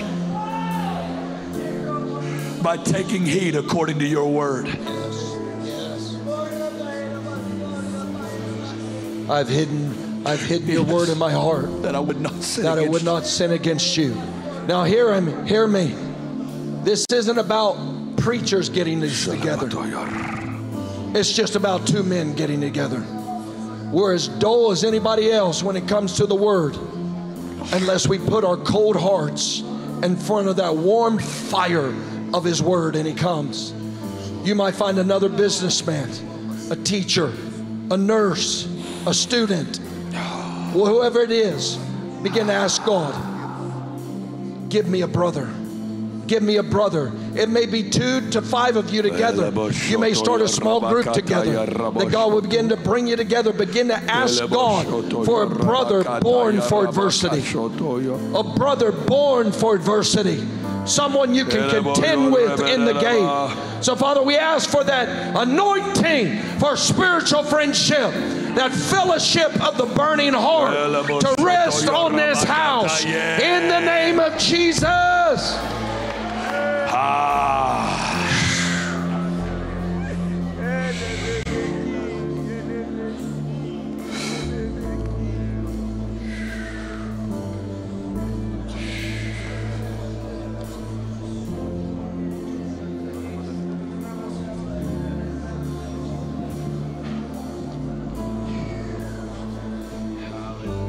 Just wait before him right now. We're going to wait before him. Put your eyes on God. Oh, increase your fire right now, Holy Spirit. I declare that the Word of God will be a consuming fire in your spirit. Yes. Release that realm of encounter around the Word of God. Fire. Fire on my altar never burn. May the fire on my altar never burn. Make me a house of prayer. Fire on my heart. Fire on my altar never burn. Fire on my altar never burn. May the fire on my altar never burn. Make me a house of fire. Fire on my altar never burn. Fire. Fire. Fire. Strategies. Businessmen.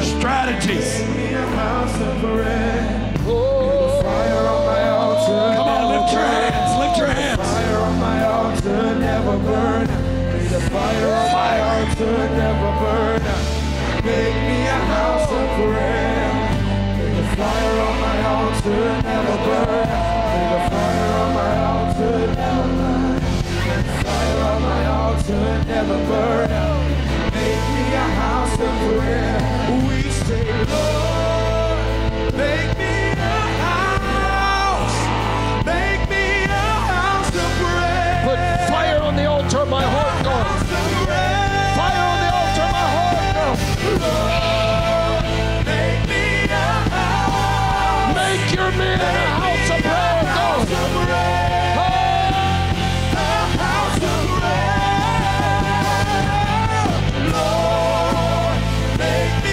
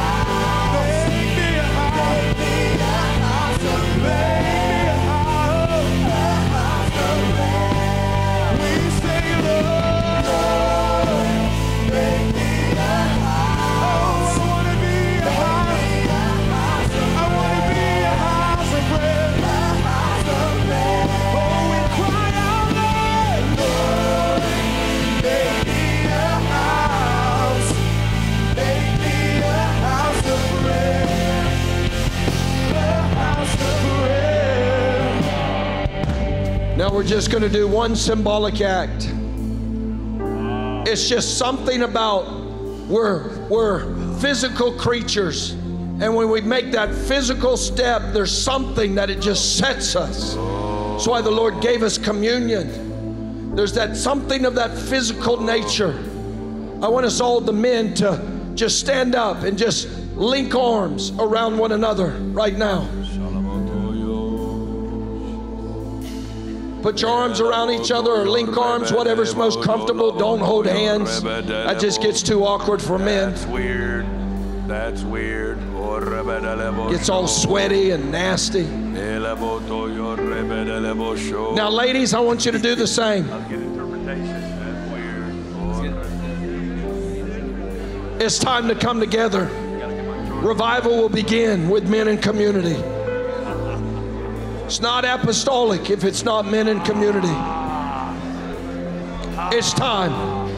It's time for fresh start to have a men movement.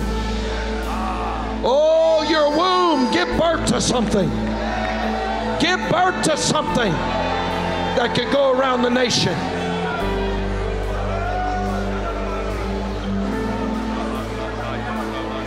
God, release fire on the altar of every heart. Release fire on the altar of every marriage, every home, every church, every ministry, every family, in the name of Jesus. Now we're going to sing this song, and I want you to sing it together. You're going to be your brother's keeper. Make me a house of prayer, a house of prayer. Lord, make me a house, make me a house of prayer, a house of prayer. Lord, make me a house, make me a house of prayer, a house of prayer. Lord, make me a house, make me a house of prayer. Lift your eyes to heaven and say this to the Lord. Make this your prayer tonight.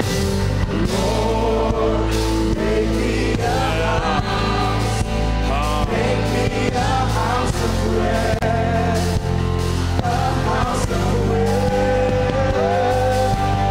Lord, make me a house, make me a house of prayer, a house of prayer. May the fire on my altar, fire on my altar never burn. May the fire on my altar never burn. May the fire on my altar never burn.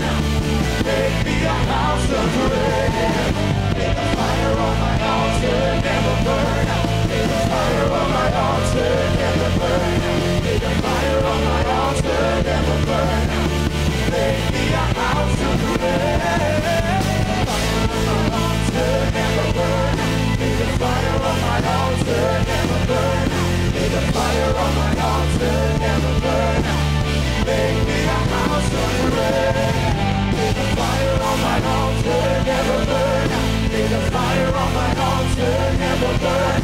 May the fire on my altar never burn. Make me a house of prayer. Now I want you to bring all the music down, and just as a declaration, man, all the way down. It's Sam, right? Is it Samuel? I want you to lead us. I want you to come up here front and center.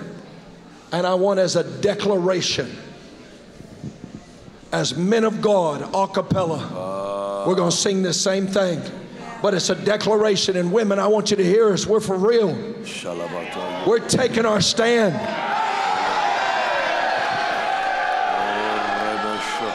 We're going to be men. Faithful men, faithful to our wives, raise godly children, and the next generation's gonna push back that spirit of perversion.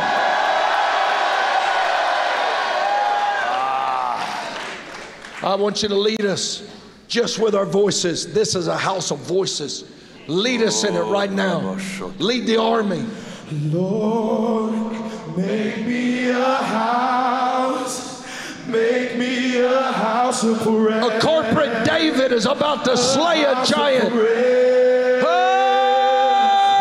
Lord, make me a house. Make me a house of prayer. A house of prayer. We say, Lord, Lord, make me a house. Make me a house of prayer. Do you hear that, ladies? A house. Do you hear it? This is who we are. Make me a house. Spiritual men. Make me a house of prayer. A house of prayer. May the fire on my altar, may the fire on my altar never burn out. May the fire on my altar never burn out. May the fire on my altar never burn out. Hey! Make me a house of prayer. Oh, may the fire on my altar never burn out. May the fire on my altar never burn out. lift it up. May the fire on my altar never lift burn it out. up. Make me a house May of the prayer. fire on my altar. May the fire on my altar. May the fire on my altar. May the fire on my altar. May the fire on my altar. May the fire on my altar never burn out. Make me a house of May the fire on my altar. May the fire on my altar never burn out. May the fire on my altar never burn out. Make me a house. Oh, we say, Lord, Lord, make me a house. Make me a house of prayer. A house of prayer. Come on, lift it up. Lord, make me a house. Make me a house of prayer. A house of prayer. Oh, we cry out, Lord, make me a house. Make me a house of prayer. Oh, that's what we want to be, oh Lord. Make me a house. Make me a house of prayer. A house of prayer.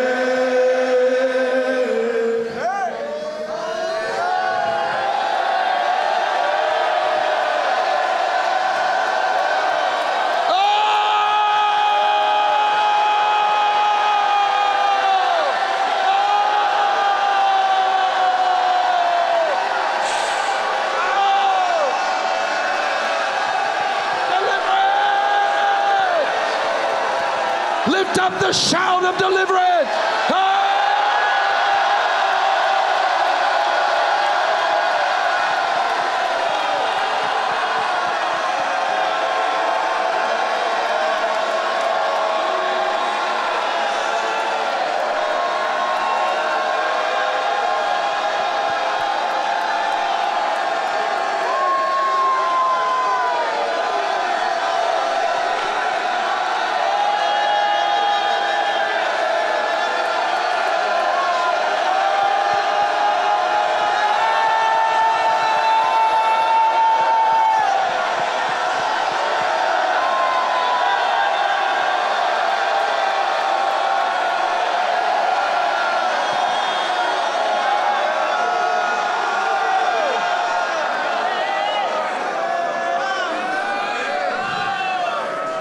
Just feel like the prophet Samuel just anointed a corporate David.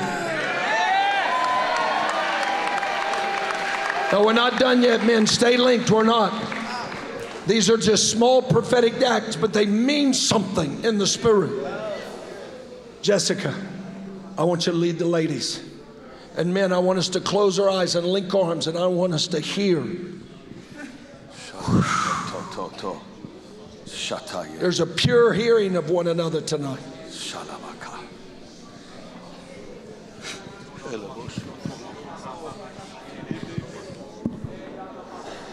Lord, make me a house. Make me a house of prayer. A house of prayer.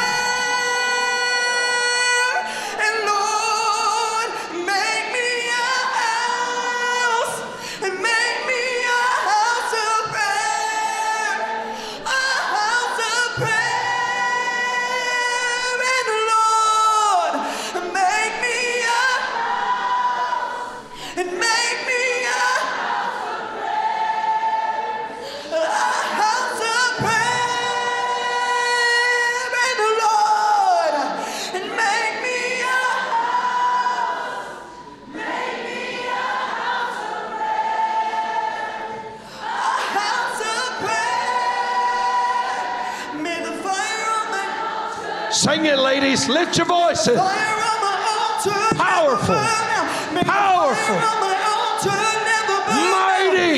Make me a house of Arise, O Deborah. fire on my altar never burn out. May the fire on my altar never burn out. May the fire on my altar never burn out. Make me a house of prayer. May the fire on my altar never burn out. May the fire on my altar never burn out. May the fire on my altar never burn out. Make me a house of prayer. Oh, let the fire on my altar never burn out. Let the fire on my altar never burn out. Let the fire on my altar never burn out. Make me a house of prayer. Oh, let the fire on my altar. Let the fire on my altar never burn out. Oh, let the fire make me a house of prayer. Oh, Lord, make me a house.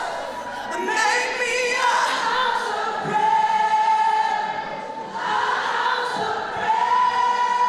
Oh, and Lord, make me a house. Make me a house of prayer. Now let's do it together. Lead us. Oh, make me a house. Make me a house of prayer, a house of prayer. Lord, make me a house. Make me a house of prayer, a house of prayer. Lord, make me a house. Make me a house of prayer, a house of prayer. Lord, make me a house. Make me a house of prayer, a house of prayer.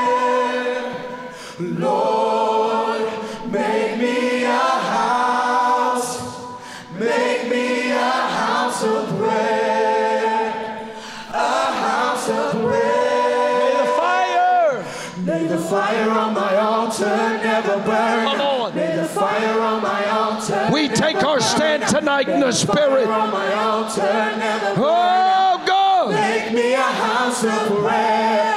May the fire on my altar never burn out. May the fire on my altar never burn out. May the fire on my altar never burn out. Make me a house of prayer. May the fire on my altar never burn out. May the fire on my altar never burn out. May the fire on my altar never burn out. Make me a house of prayer. May the fire on my altar never burn out. May the fire on my altar never burn out. May the fire on my altar never burn out. Make me a house of prayer. May the fire on my altar never burn out. May the fire on my altar never burn out. May the fire on my altar never burn out. Make me a house of prayer. May the fire on my altar never burn out. May the fire on my altar never burn out. May the fire on my altar never burn out. Make me a house of prayer.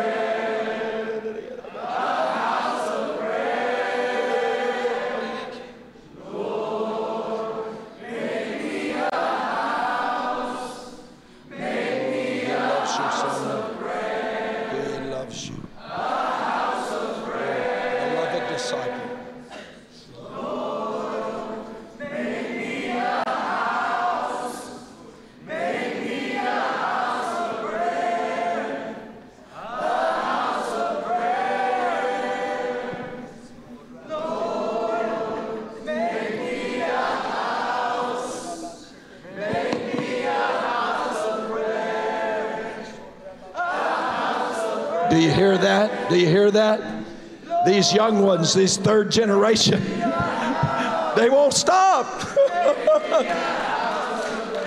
We're ready to go home. These boys said, keep going.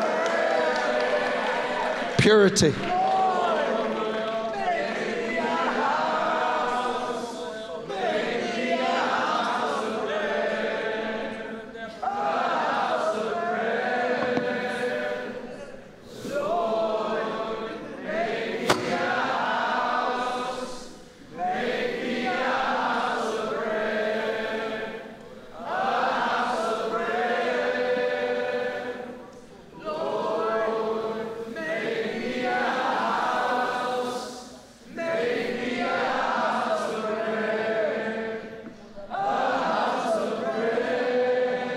I'd like to do one more thing.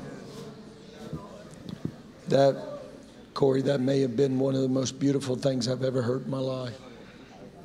It's the most beautiful thing I've ever heard. But I wonder if you'd let me ask you to lead one more song. Just, I love you, Lord, and I lift my voice. I love you, Lord. I just want to sing right to Jesus. He's doing something so special in us tonight. I just want to sing this to Him before we go. I love you, Lord, and I lift my voice to worship you, oh my soul, rejoice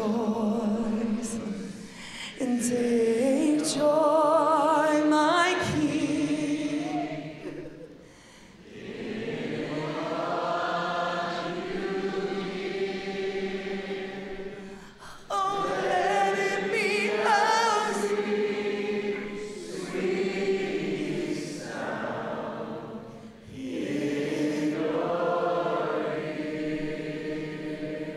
Oh, say I love you, and I love you, Lord, and I lift my voice to worship you, oh my soul, rejoice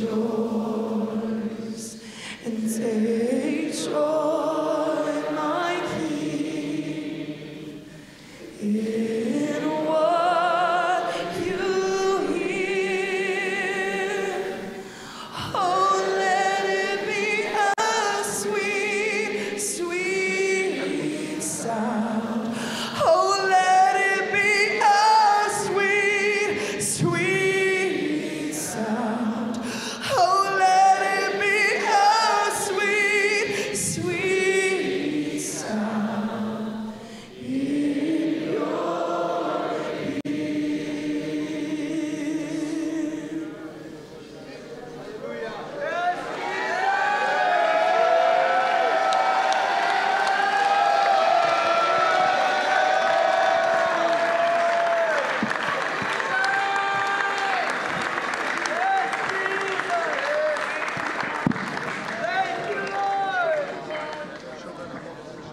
Oh, I hear this song in my head.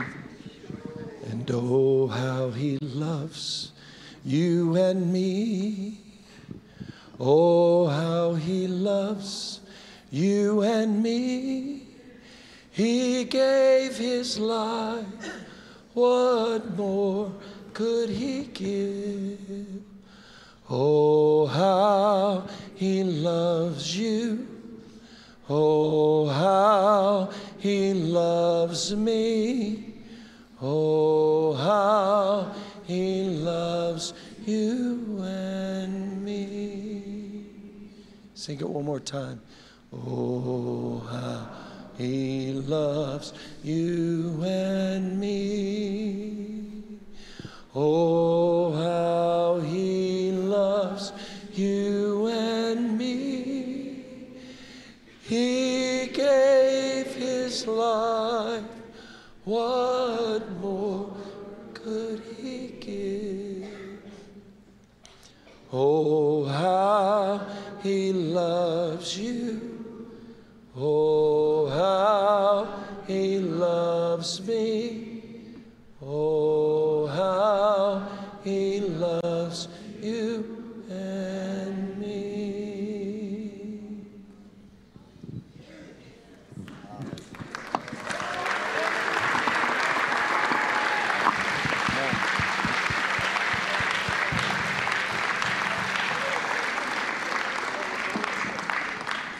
Wow.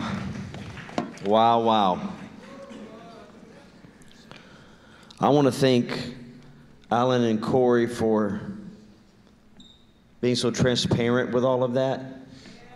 That was one of the most amazing things I've ever heard. Really. Wow.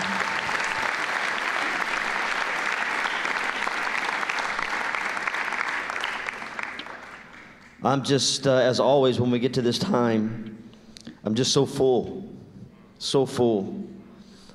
and how God is so faithful. And God has been speaking strategically to us all weekend. What we received, I just felt like the Holy Spirit said to me, he said, you know what you're receiving this weekend is prophetic instruction. Prophetic instruction.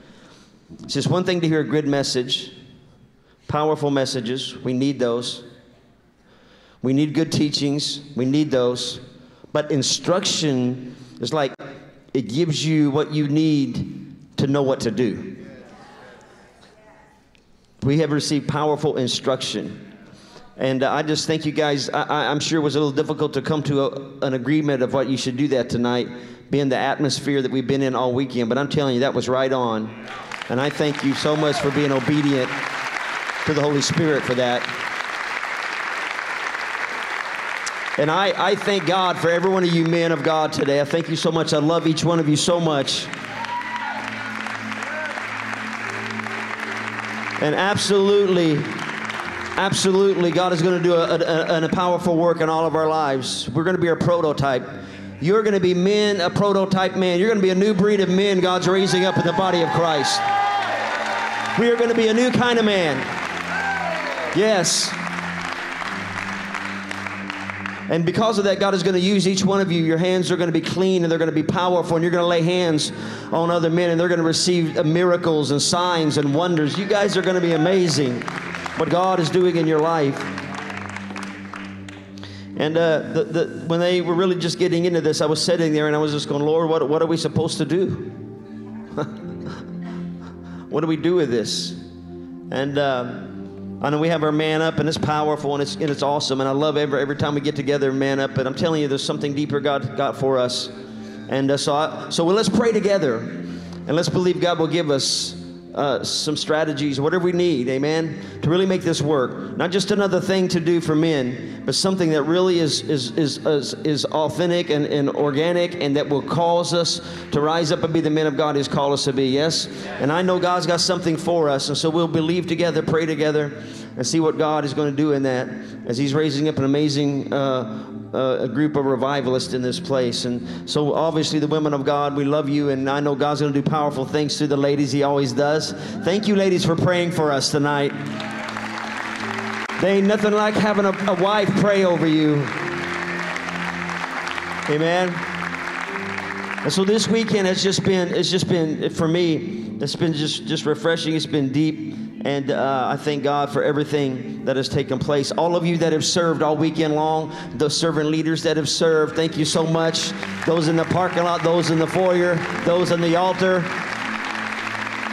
All of those that's been serving with our children all weekend and over there serving right now, we bless them in the name of Jesus. Amen. While they're having revival over there, where they're raising up a generation over there of revivalists, signs and wonders and miracle world changers. Yes, yes. And so it's been a blessed weekend. Yes.